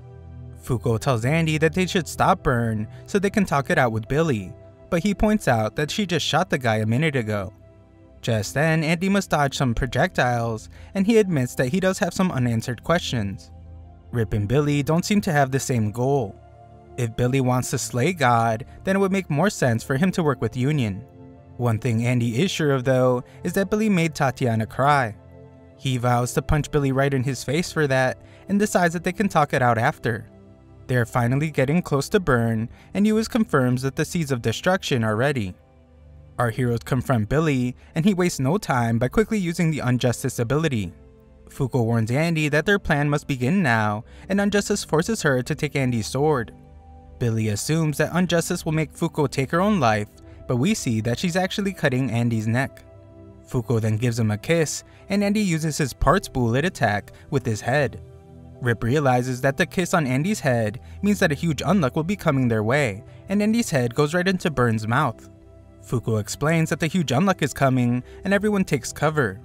One seed of Unluck goes off, making electricity go everywhere and causing Burn major damage, but Miko has more for him. Just as planned, she freezes Burn, so they all go flying down, but Billy isn't concerned at all. He points out that this would have worked on Burn's core form, but it's no use against his fully developed body. All it's really doing is buying them some time, but Fuko explains that even bigger strokes of Unluck are coming. One of Nico's underlings worries about their next move, but Miko assures him that it will be fine since they have Fuko's Unluck on their side.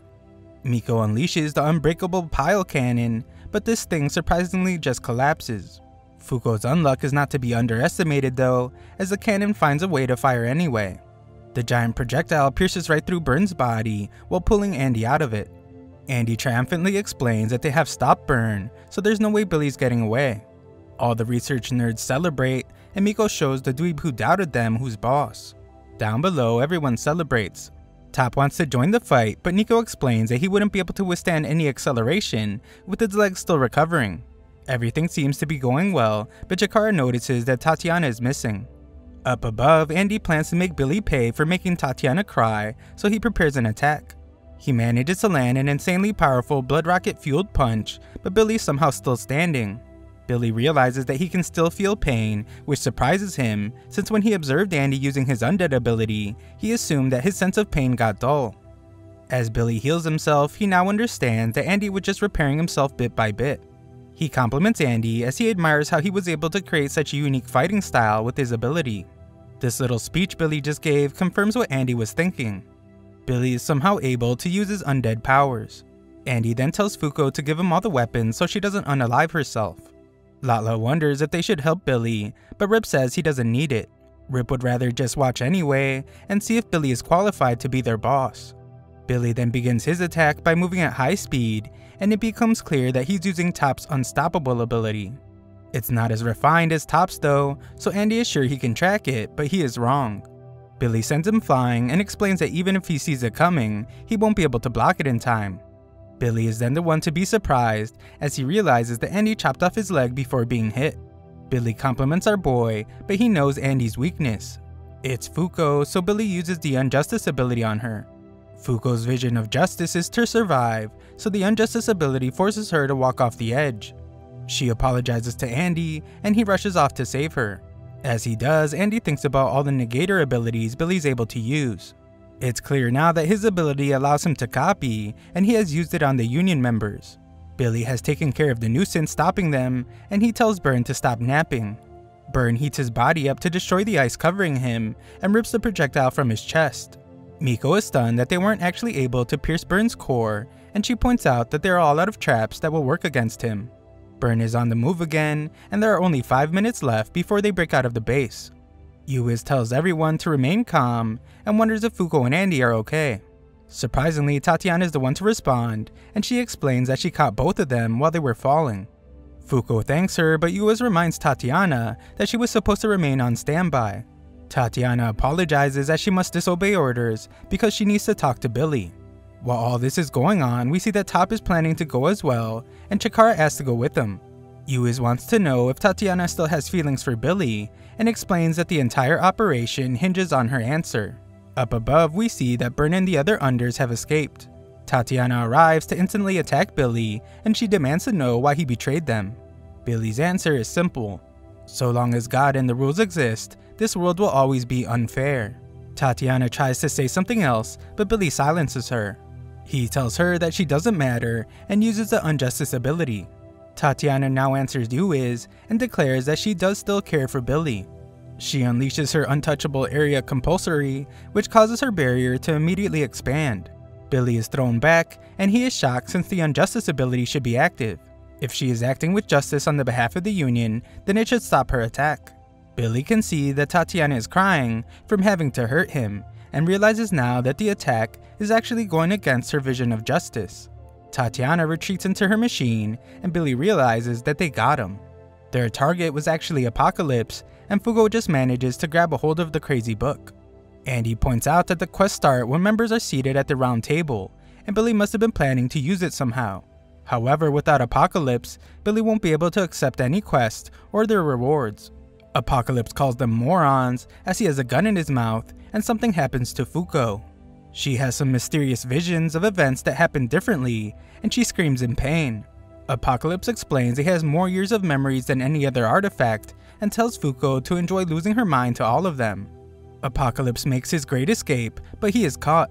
He tells his captor that he will flood their mind with memories just like he did to Fuko, but it doesn't work, since the one who caught him was Phil, who has the unfeel ability. Just then, Shen arrives on his flying Nimbus, and Andy can't believe that he's able to ride on it. Billy calls out to Andy and tells him that he will allow them to borrow Apocalypse for now. They really just need to get it back by the deadline anyway, but he reveals that they will be securing Ark. He refuses to let Uis have it, but the boys have no clue what Ark is. Rip is glad to see that things are finally getting fun, and then they make their escape. Andy informs Uis that they are getting away, but she tells him not to follow them. She has an important matter to discuss with everyone, and asks everyone to return. Fuko is in really bad shape, so Andy agrees to just go back. When everyone gathers, Apocalypse gets really upset, but his words go unheard as he is imprisoned. Nico explains that all things considered, things aren't as bad as they thought. If another fight had broken out, things could have gotten a lot worse, so forcing a draw by stealing Apocalypse was definitely the right call. As for Fuko, he predicts that she will settle down soon enough, as the human brain is a remarkable thing. With that settled, Andy states that he has felt that something has been off for a while. It all started when Uis made her decision regarding the quests that had Galaxy as the penalty. Apocalypse warned about the addition of UMA Galaxy if they failed to complete all the quests. Uis decided that they would only complete the first 3 quests and simply accept the penalty. Her reason was that it would be impossible to complete all the quests, so they would just focus on strengthening their forces with the rewards from the first 3 quests. However, looking back now, Andy thinks her decision was way too casual, considering the seriousness of the situation. She would run the risk of losing members for the round table, but with Ragnarok drawing near, Andy thinks she was being way too passive. At that time, rules had been added to Earth 98 times. Receiving UMA Galaxy marked the moment that the 99th penalty was added. This only left them with 1 spot left on the tablet until it reaches 100. Beyond that lies the final penalty called Ragnarok, so it's strange that she would casually just decide to take the Galaxy penalty. Shen has some questions for Uis as well, but his have to do with Victor. He always thought that Uis only knew Victor as a hero that existed before they were all born. However, that didn't seem to be the case when they called each other by name during battle. Andy had not let Victor out fully in almost 200 years, so it's strange that she would be so familiar with him. Furthermore, Victor seemed to know of Galaxy's existence before the rule was even added. It was almost as if he had lived in a world where Galaxy already existed. They aren't the only ones with questions, as Nico is curious about the Ark thing Billy mentioned. The Union doesn't have any information about an artifact named Ark, but Billy valued it more than anything. Uis removes her helmet, causing Andy to prepare his sword, but she tells everyone not to worry. In this state, her ability won't be an issue, unless they answer a question from her regarding justice. Uis has something to tell them about the world they all live in, and it's a great secret that she has been keeping from everyone. She reveals that this world is on a loop. It's in a constant cycle of destruction and renewal by God's hand. The Union is an organization that Uis created to put a stop to this loop. This is a lot of information for the group to take in, as they realize that this means the world is repeating the same events over and over again. Things begin to make sense for Fuko, since the images from artifacts are from before things were recreated. A look back shows the visions from when Fuko held the gun in Apocalypse. Uis considers these images from the history of her failures that led to defeat. Fuko thinks she is being too hard on herself, but Uis credits these failures for being the reason she assembled this group. They were all encountered over the course of countless deaths, the strongest weapons and warriors. These failures have finally allowed her to assemble the negators capable of killing God. Andy is still skeptical of the whole story, and he wonders why she's the only one who knows about it. It's especially strange since they are all negators there, but none of them know anything about this loop. Tatiana agrees since as negators, they should be aware of the world before it changed. In times past, any alterations that were made by Apocalypse, all memories were altered, except for those of the negators. That's exactly what happened when all languages were unified to English. Top points out that it could be from before they were born, but Nico is the oldest one among them, and even he doesn't know about it. Yuiz explains that there are a number of ways to find out about the loop. However, in her case, she has been using ARC to experience the loop firsthand.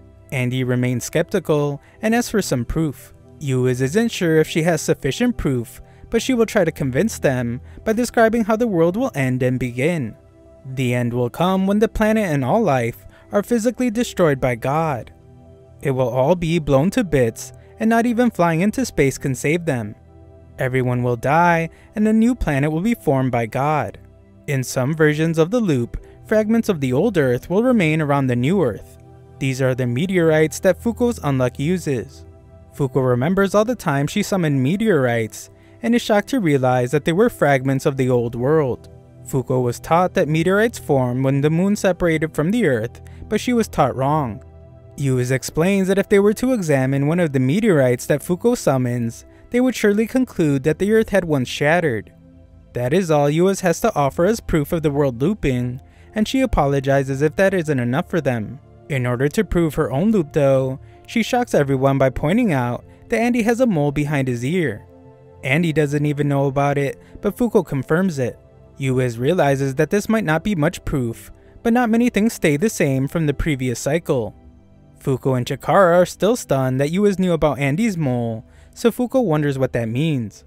Andy tries to calm her down and explains that he wasn't involved in any of it. Andy realizes that this actually means that Yuiz and Victor were pretty close. Yuiz explains that it's ancient history, but Fuko is clearly still hot and bothered. Andy tries to calm her down again, but she says that she is calm. Fuko then tries to sum everything up by recapping how the world has been repeatedly getting destroyed and everyone keeps dying. Yuiz uses the ARC thing, so she's the only one that is able to survive and travel to the next new world. Fuko has most of it right, but Yuiz corrects her and reveals that she was not alone. Andy has it figured out and reveals that Yuiz is talking about Victor. The loop destroys and reconstructs the planet, killing everyone, but Andy never dies. So Yuiz has been using the ARC to survive, but Victor has been living in this world ever since the rule of death was added. This means that even if the entire world were to end, Andy will never be able to get the death he has always wanted. Yuiz explains that there are two ways to avoid the rules. One is by dying, and the other is by killing God. Everyone is shocked as they finally begin to believe her, and Nishin gets back to carving something. Yuiz acknowledges that she has withheld many secrets and manipulated the very people who risked their lives alongside her. Billy's betrayal was likely because news of this loop got out somehow. Yuiz takes full responsibility and would like to atone for her wrongdoing by taking her own life. There are things that must be done though, so she asks that they all continue to follow her until the very end. Top doesn't like to see her groveling like this, and Yuiz is shocked when her body stands up on its own. It's because Shen used his ability on her, and he explains that he'd rather not see their leader behave this way. The others agree that it's not necessary, and Ishin finishes up crafting a makeshift round table. Everyone takes a seat, and Andy channels his inner Steph Curry to shoot the caged up apocalypse right to the center of the table. It's time to get started, so Shen gives the boss her helmet back. With everyone seated, Yuiz declares that the round table meeting will now begin. There are currently 4 quests in progress. They are the neutralization of UMA Spring, Summer, and Winter, and the capture of UMA Autumn. Before that though, they must first find the location of the real round table that Billy took. She would also like it if they could pinpoint the location of the Under's base of operations. Also, because of Billy's idea to use nuclear weapons to complete quests, it's very likely that leaving him unchecked will lead to many lives being sacrificed. This means that they must apprehend Billy and crush Under. She is certain that Billy's organization has made their own progress towards ending God, so she wants them to take all their artifacts as well. With that in mind, Yuiz has a special request for Andy and Fuko. Fuko is eager to help in any way she can, but she gets confused when Yuiz explains further. She wants them to check the legitimacy of a certain book, since there is a chance that the secrets of the future and the past are written inside of it. Since Billy betrayed them, Yuiz doesn't know what the future holds. In order to clear these 4 quests in this uncertain situation, the book will be very important. This is quite the task, so Fuko wonders if the 2 of them are really the right people for the job. Yuiz points out that they are actually the perfect people for the job. The reason for this will be immediately clear when she shows them the book, so Fuko is stunned when Yuis pulls out the book Fuko is very familiar with. This book is the book Fuko considers to be her life's Bible. It's the masterpiece made by someone named Ano, and it is titled To You From Me.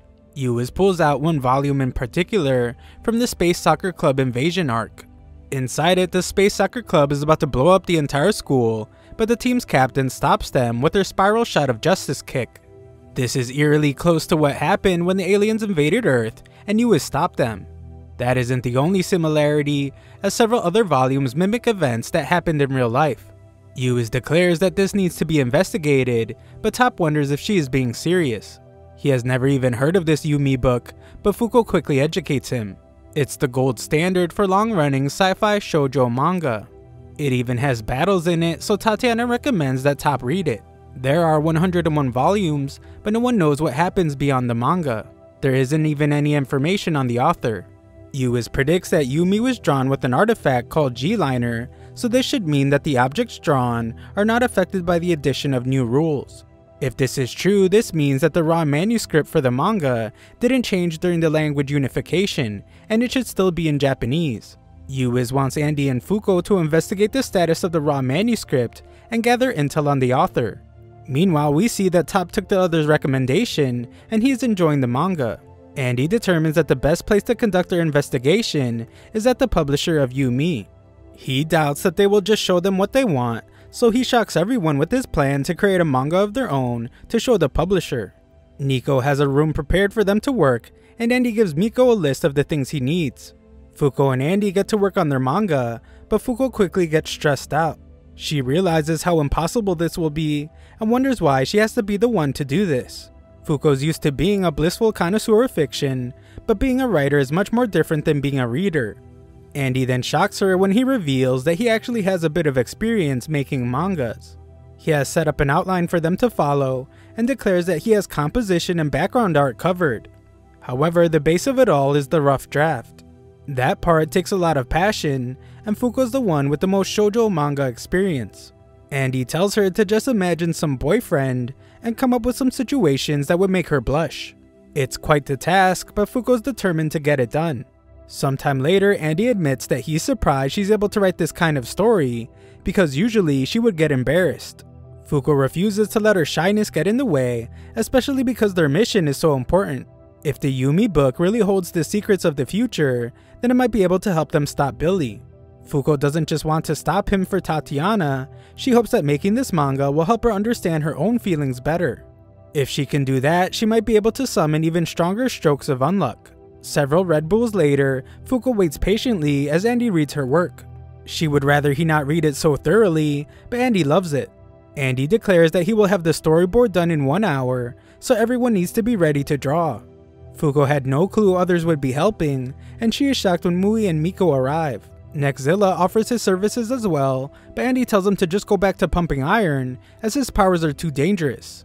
Fuko points out that mangas take a really long time to make, but Andy had Miko prepare something. Miko surprises Fuko with brainwave-operated robot arms. Andy declares that they will help her get the job done 6 times faster, but they just manage to tear his pants off first. Fuko has no clue how to control them, but Andy points out that she will have 1 hour to figure it out. After some time, Fuko's ready to give up, but Tatiana arrives to help her. Tatiana has a ton of experience using brainwave-operated arms, and declares that it's time for some intense training. More time passes, and Fuko thanks Tatiana for showing her how to use the arms. They embrace each other using their countless number of arms, and Fuko offers to let Tatiana help out with the manga. Just then, Andy arrives with the finished storyboard, and everyone starts drawing. It's an intense process, and everyone works frantically using their octopus arms. Their manga slowly begins to come together, and we get a glimpse of our boy Shen getting a good pump going. The other union members are doing their own thing, and we see that Top hasn't stopped reading Yumi. Yuis arrives to help out, and Fuko tells her that she went back and read Yumi after hearing that it was a book of prophecies. However, there was nothing in it about Billy's betrayal or their current set of quests. Instead, she only found gaps. The closer she got to the climax of some parts, the more she encountered plot holes. It's almost as if parts were missing, so Fuko wonders if the author left them out on purpose. Yuis casually asks which frame she needs to work on next, but Fuko is stunned by how much faster she is than her. After even more time passes, we find that everyone is exhausted, and Tatya is even fuming. Fuko is still hard at work though, and more determined than ever. Miko is still observing his research, and Top is out cold. Our boy Shen is exhausted from working out so much, but he just keeps on going. Fuko patiently waits once again as Andy checks on the work, and he is clearly satisfied. Fuko finally allows herself to rest, and their manga is finished. Sometime later, Andy and Fuko arrive at the building of the publishing company. Andy offers to go inside with Fuko, but she points out that he doesn't really look the part of a shoujo manga artist. Their whole goal is to gain credibility, so she insists on going alone. Andy agrees to patiently wait outside, but we see that this affected him more than he made it seem. Inside, Fuko is met by Tamako, and she takes a look at their manga that they decided to call Undead plus Unluck. Fuko explains that the plus is silent, and she patiently waits to hear what the woman has to say. Fuko is stunned when Tamako wonders how long it took her to make, and Fuko knows that she can't tell her that it only took her one day. She doesn't know the standard amount of time that it takes, so she just tells Tamako that it took her a week. Tamako is stunned that she drew it that fast, and at how refined the composition is. The composition turns out to be the only good thing about it, as Tamako absolutely destroys all the other parts. This hurts Fuko to the core, since Andy did the composition, and she was responsible for all the other stuff that Tamako is currently putting down. At the end of it all though, Tamako thinks it's charming, and she can feel how much Fuko loves the hero of the story. Tamako wonders if she based him on someone real, but she realizes how foolish of a question that was, since she couldn't possibly have a zombie boyfriend. Tamako offers to submit it to a contest, as she thinks it would do well. This excites Fuko, but she reveals that she actually has a request. Fuko tells her that she is a fan of Yumi, and Tamako takes her through their office. Usually what Tamako is about to do is not allowed, but Fuko is ecstatic since she is going to show her the raw manuscript. This is a pretty big deal, because these days things are usually done with digital manuscripts. Tamako retrieves it, but she gets confused when she can't read the writing. Fuko informs the others that the manuscript is in Japanese, and this confirms that it's a book of prophecy. Tamako is surprised to hear that Fuko was able to tell that there were some rejected storylines, so Fuko just explains it away by pointing out that there were some awkward progressions in the later parts of the story. Tamako is amazed by how attentive Fuko is, and reveals that 3 arcs are missing from the manga. They are the Kohei's betrayal arc, the 4 Kings of the 4 Seasons arc, and the Ando's past arc. Yui springs into action and demands that Andy and Fuko get into contact with the author of Yumi, whose name is Ano. Details about the future have been left out intentionally, and she demands that they find out why. Under definitely doesn't have this information, so this is how they can get the upper hand. Fuko points out that they have no clue where Ano is, but she is stunned when Tamako just calls Ano up. She informs Ano that something strange happened to the manuscript, and also about how a winner needs to be selected for the contest. Fuko doesn't hold back and asks to speak with Ano. Tamako refuses at first, but Andy appears to intimidate her, so she gives in. Fuko explains to Ano that she would like for them to read her manga. She even offers to go to them, but Ano doesn't respond. Tamako explains that it's hopeless since Ano doesn't speak to others, and she hasn't even seen them before. Just then, Tamako is shocked when Ano asks Fuko if her manga is any good. Ano states that if her manga is an interesting read, then they will agree to meet with Fuko. Ano instructs her to come to a bench in Canada in 5 hours, and she surprisingly tells her to bring her friend. Tamako is stunned because this is the first time she has heard Ano's voice. Fuko looks at a picture of the bench as our heroes leave, and we see that Tamako's memory of them has been erased. Later, we jump right into the battle against UMA Autumn. Andy takes some damage, causing books to grow out of his leg, but he cuts it off. The fight gets a bit more crowded as Under appears, and Rip declares that they will be taking UMA Autumn. Things escalate even more when Autumn's minions also appear. Andy decides to finally use the Unluck they have been charging up, so Fuko gives him a peck on the cheek and leaves his side. However, just then, Fuko is killed, and we get a glimpse of the person responsible. A look back at Ano shows that this was the future that he knows will happen. Ano answers his phone, and we see that we are back to just before Fuko spoke with Ano. The exact same thing happens as before, and Ano agrees to meet with Fuko and Andy. The story continues as our heroes discuss how Ano seems to know about the two of them. It takes 9 hours to get to Canada from where they are, but Ano somehow knew that Union technology could get them there in 3 hours. This stranger is clearly not a normal person, and Fuko wonders if they will really be able to meet them. They have no information on this person, and no one even knows what they look like. This person submitted the first chapter of Yumi 20 years ago. It was only supposed to be a one-time special, but it was a smash hit, so the publisher gave it a recurring slot. This person only communicates with the editorial using silent phone calls and letters. The union hasn't even been able to find this person, so they have piqued Andy's interest. Andy declares that they will find them at all costs, and Fuko agrees. Hours later, our pair arrives in Canada, and Fuko points out that it looks like autumn. It's December 15th, and a look around shows that it only looks like autumn in one area. The two wait at the bench, but Ano isn't there yet, so they share a Canadian delicacy. It's called poutine, and Fuko thinks it's delicious. Ano should be arriving any time now, so Andy reminds Fuko that they need to be ready if things get hostile. Andy defines hostile as the person getting a bit too close or pulling out weapons. They are so deep in conversation that they don't even realize that Ano has arrived and taken the copy of the manga they made. Ano reads it, and Andy tells Fuko to shoot the person in the leg if things get bad. Andy would rather it not come to that, but they can't afford to take any risks just in case Ano is a negator or artifact wielder. Ano can no longer hold back his interest in their manga, and he shocks our heroes. Andy can't believe that he was able to get so close without him noticing, and Ano critiques their manga. Ano then reveals that he already knows what they want to ask him. They want to know why Billy betrayed them and how to defeat the 4 UMAs. They also want to know more about Andy's mysterious past and how to defeat God. Ano reveals that he does in fact know all the answers, but there's a steep price to pay. Fuko tries to warn him when monsters appear, but Ano just explains that Autumn spawned them. Those things are just juniors, and they already claim this territory. Ano reveals that the two of them will battle Autumn and learn about themselves. Once they come to know each other better, they will become several times stronger. That is the only hint he gives them, so he states that they must take the prize on their own. He declares that it's time for the UMA Autumn arc to begin, and he uses an ink brush to draw a guillotine. It becomes real, and he uses it to eliminate the spawn.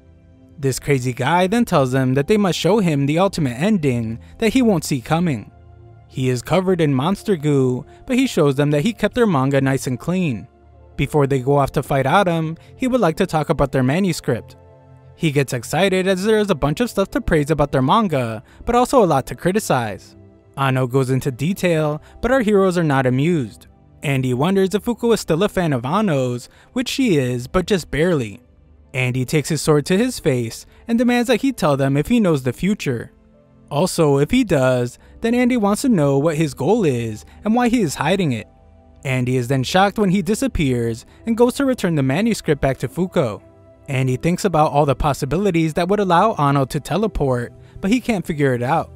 Ano tells the angry Fuko that Autumn should be arriving soon. They hear someone scream, so Fuko runs off, but Ano tries to stop her. Ano explains that the two of them can't fully utilize their powers yet, so they stand no chance of defeating Autumn. Fuko isn't worried about winning or losing though, she's only worried about innocent people. She knows that once a UMA transforms a human, there is no changing back. This was the case with UMA Spoil, who transferred the teacher into a zombie. The memory of how the teacher sacrificed herself is burned into Fuko's mind forever, and she declares that she needs to save more people. Andy drags Ano along with him, and he is inspired by Fuko's words. This is the spirit needed to make progress, but Ano points out that stopping to train is also important. They arrive to find UMA Autumn, who Ano explains feeds on human biography. The guy that screamed gets attacked by Autumn, and a book grows out of his face. Our heroes are then stunned when they realize that this monster turns people into books and reads them. Autumn declares that this human book is boring, and it devours the guy. Autumn desperately wants a more interesting story, and would like a story that no one knows. It sends out more of its spawn, so Andy tells Fuko to grab onto him. Andy wants to use the same strategy they used against Burn. Charge up some Unluck, and then Andy enters its body. Then they will just deal the damage, and the fight will end. It turns out to be a lot harder to get to this beast, and things get even more difficult when Autumn closes off every hole in its body. Andy decides that they just have to make a hole, and prepares his finger bullet. Ano already knows that it won't work though, and points out that they lack ideas. Andy's bullet doesn't even make a scratch, and he must cut off his leg when it gets turned into a book. Andy and Fuko get surrounded, and Ano reiterates how their plan won't work. They are both caught up in the rules. They assume things work in certain ways, so much that they end up establishing more rules on their own. This crazy guy doesn't suffer from that apparently, as he tosses his ink brush into the air and slices his own arm off. He then draws Andy's arm and places it on his body. He doesn't think a negator should bind themselves to the rules, since all it takes is a little effort and inspiration to grow. Ano uses his new Andy arm, but he is more creative and uses an attack called Volcano Bullet. This attack makes a hole in Autumn, and Ano makes a plane to fly around in. Ano catches our hero, but it's clear that his attack didn't even phase Autumn. It easily regenerates its eye, and Ano declares that it's time to retreat. They make their escape, but we see that Under was there as well. Ano couldn't be more excited after that fight, but Andy just wonders if his arm is going to grow back. Ano doesn't seem concerned at all, but reveals that it won't be growing back. He can only materialize one drawing at a time, so Fuko wonders why he did something so extreme. Fuko then feels bad when Ano explains that he did it because they wouldn't have listened to him otherwise. He keeps his positive attitude though, and points out that he doesn't need his left arm to write manga. They are indebted to him now though, so he declares that it's time to kick off their training arc. Ano takes them to his house and shows them his workroom. He makes a Union emblem to contact Union and reports back about everything. Ano asks for permission to train Andy and Fuko, but Yuiz declines. Yuiz doesn't trust him and points out that they just want their questions answered. Ano explains that his strategy guide only lists a bad ending, and Fuko and Andy were powerless against Autumn. There is no future unless they take a gamble. Ano states that Yuiz has assembled the perfect cast, and he would hate for Yuiz to waste them on a bad ending. Fuko takes the initiative and tells Yuiz that she trusts Ano. Fuko's screaming did some serious damage to Ano's eardrum, but Fuko explains to Yuiz that Ano sacrificed his life to save them. Andy agrees and tells Yuiz that he trusts him as well. On top of that, he said he knows about his past. Andy has always been bothered by the power gap between himself and Victor. He believes that the key to closing that gap lies somewhere in the past that he is not aware of. He isn't sure about what kind of training Ano is talking about, but if it holds the answers that he's looking for, then he's willing to try. Yuiz agrees to let them train, but only if they promise to come back safe after capturing Autumn. They agree, so it's time to start training.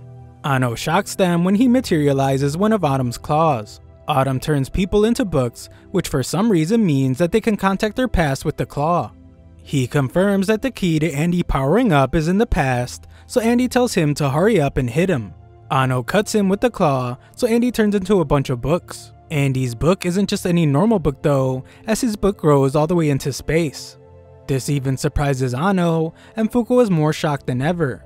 Thanks for watching my recap. Sign up to my free newsletter if you want to show some support to the channel. Link is in the description.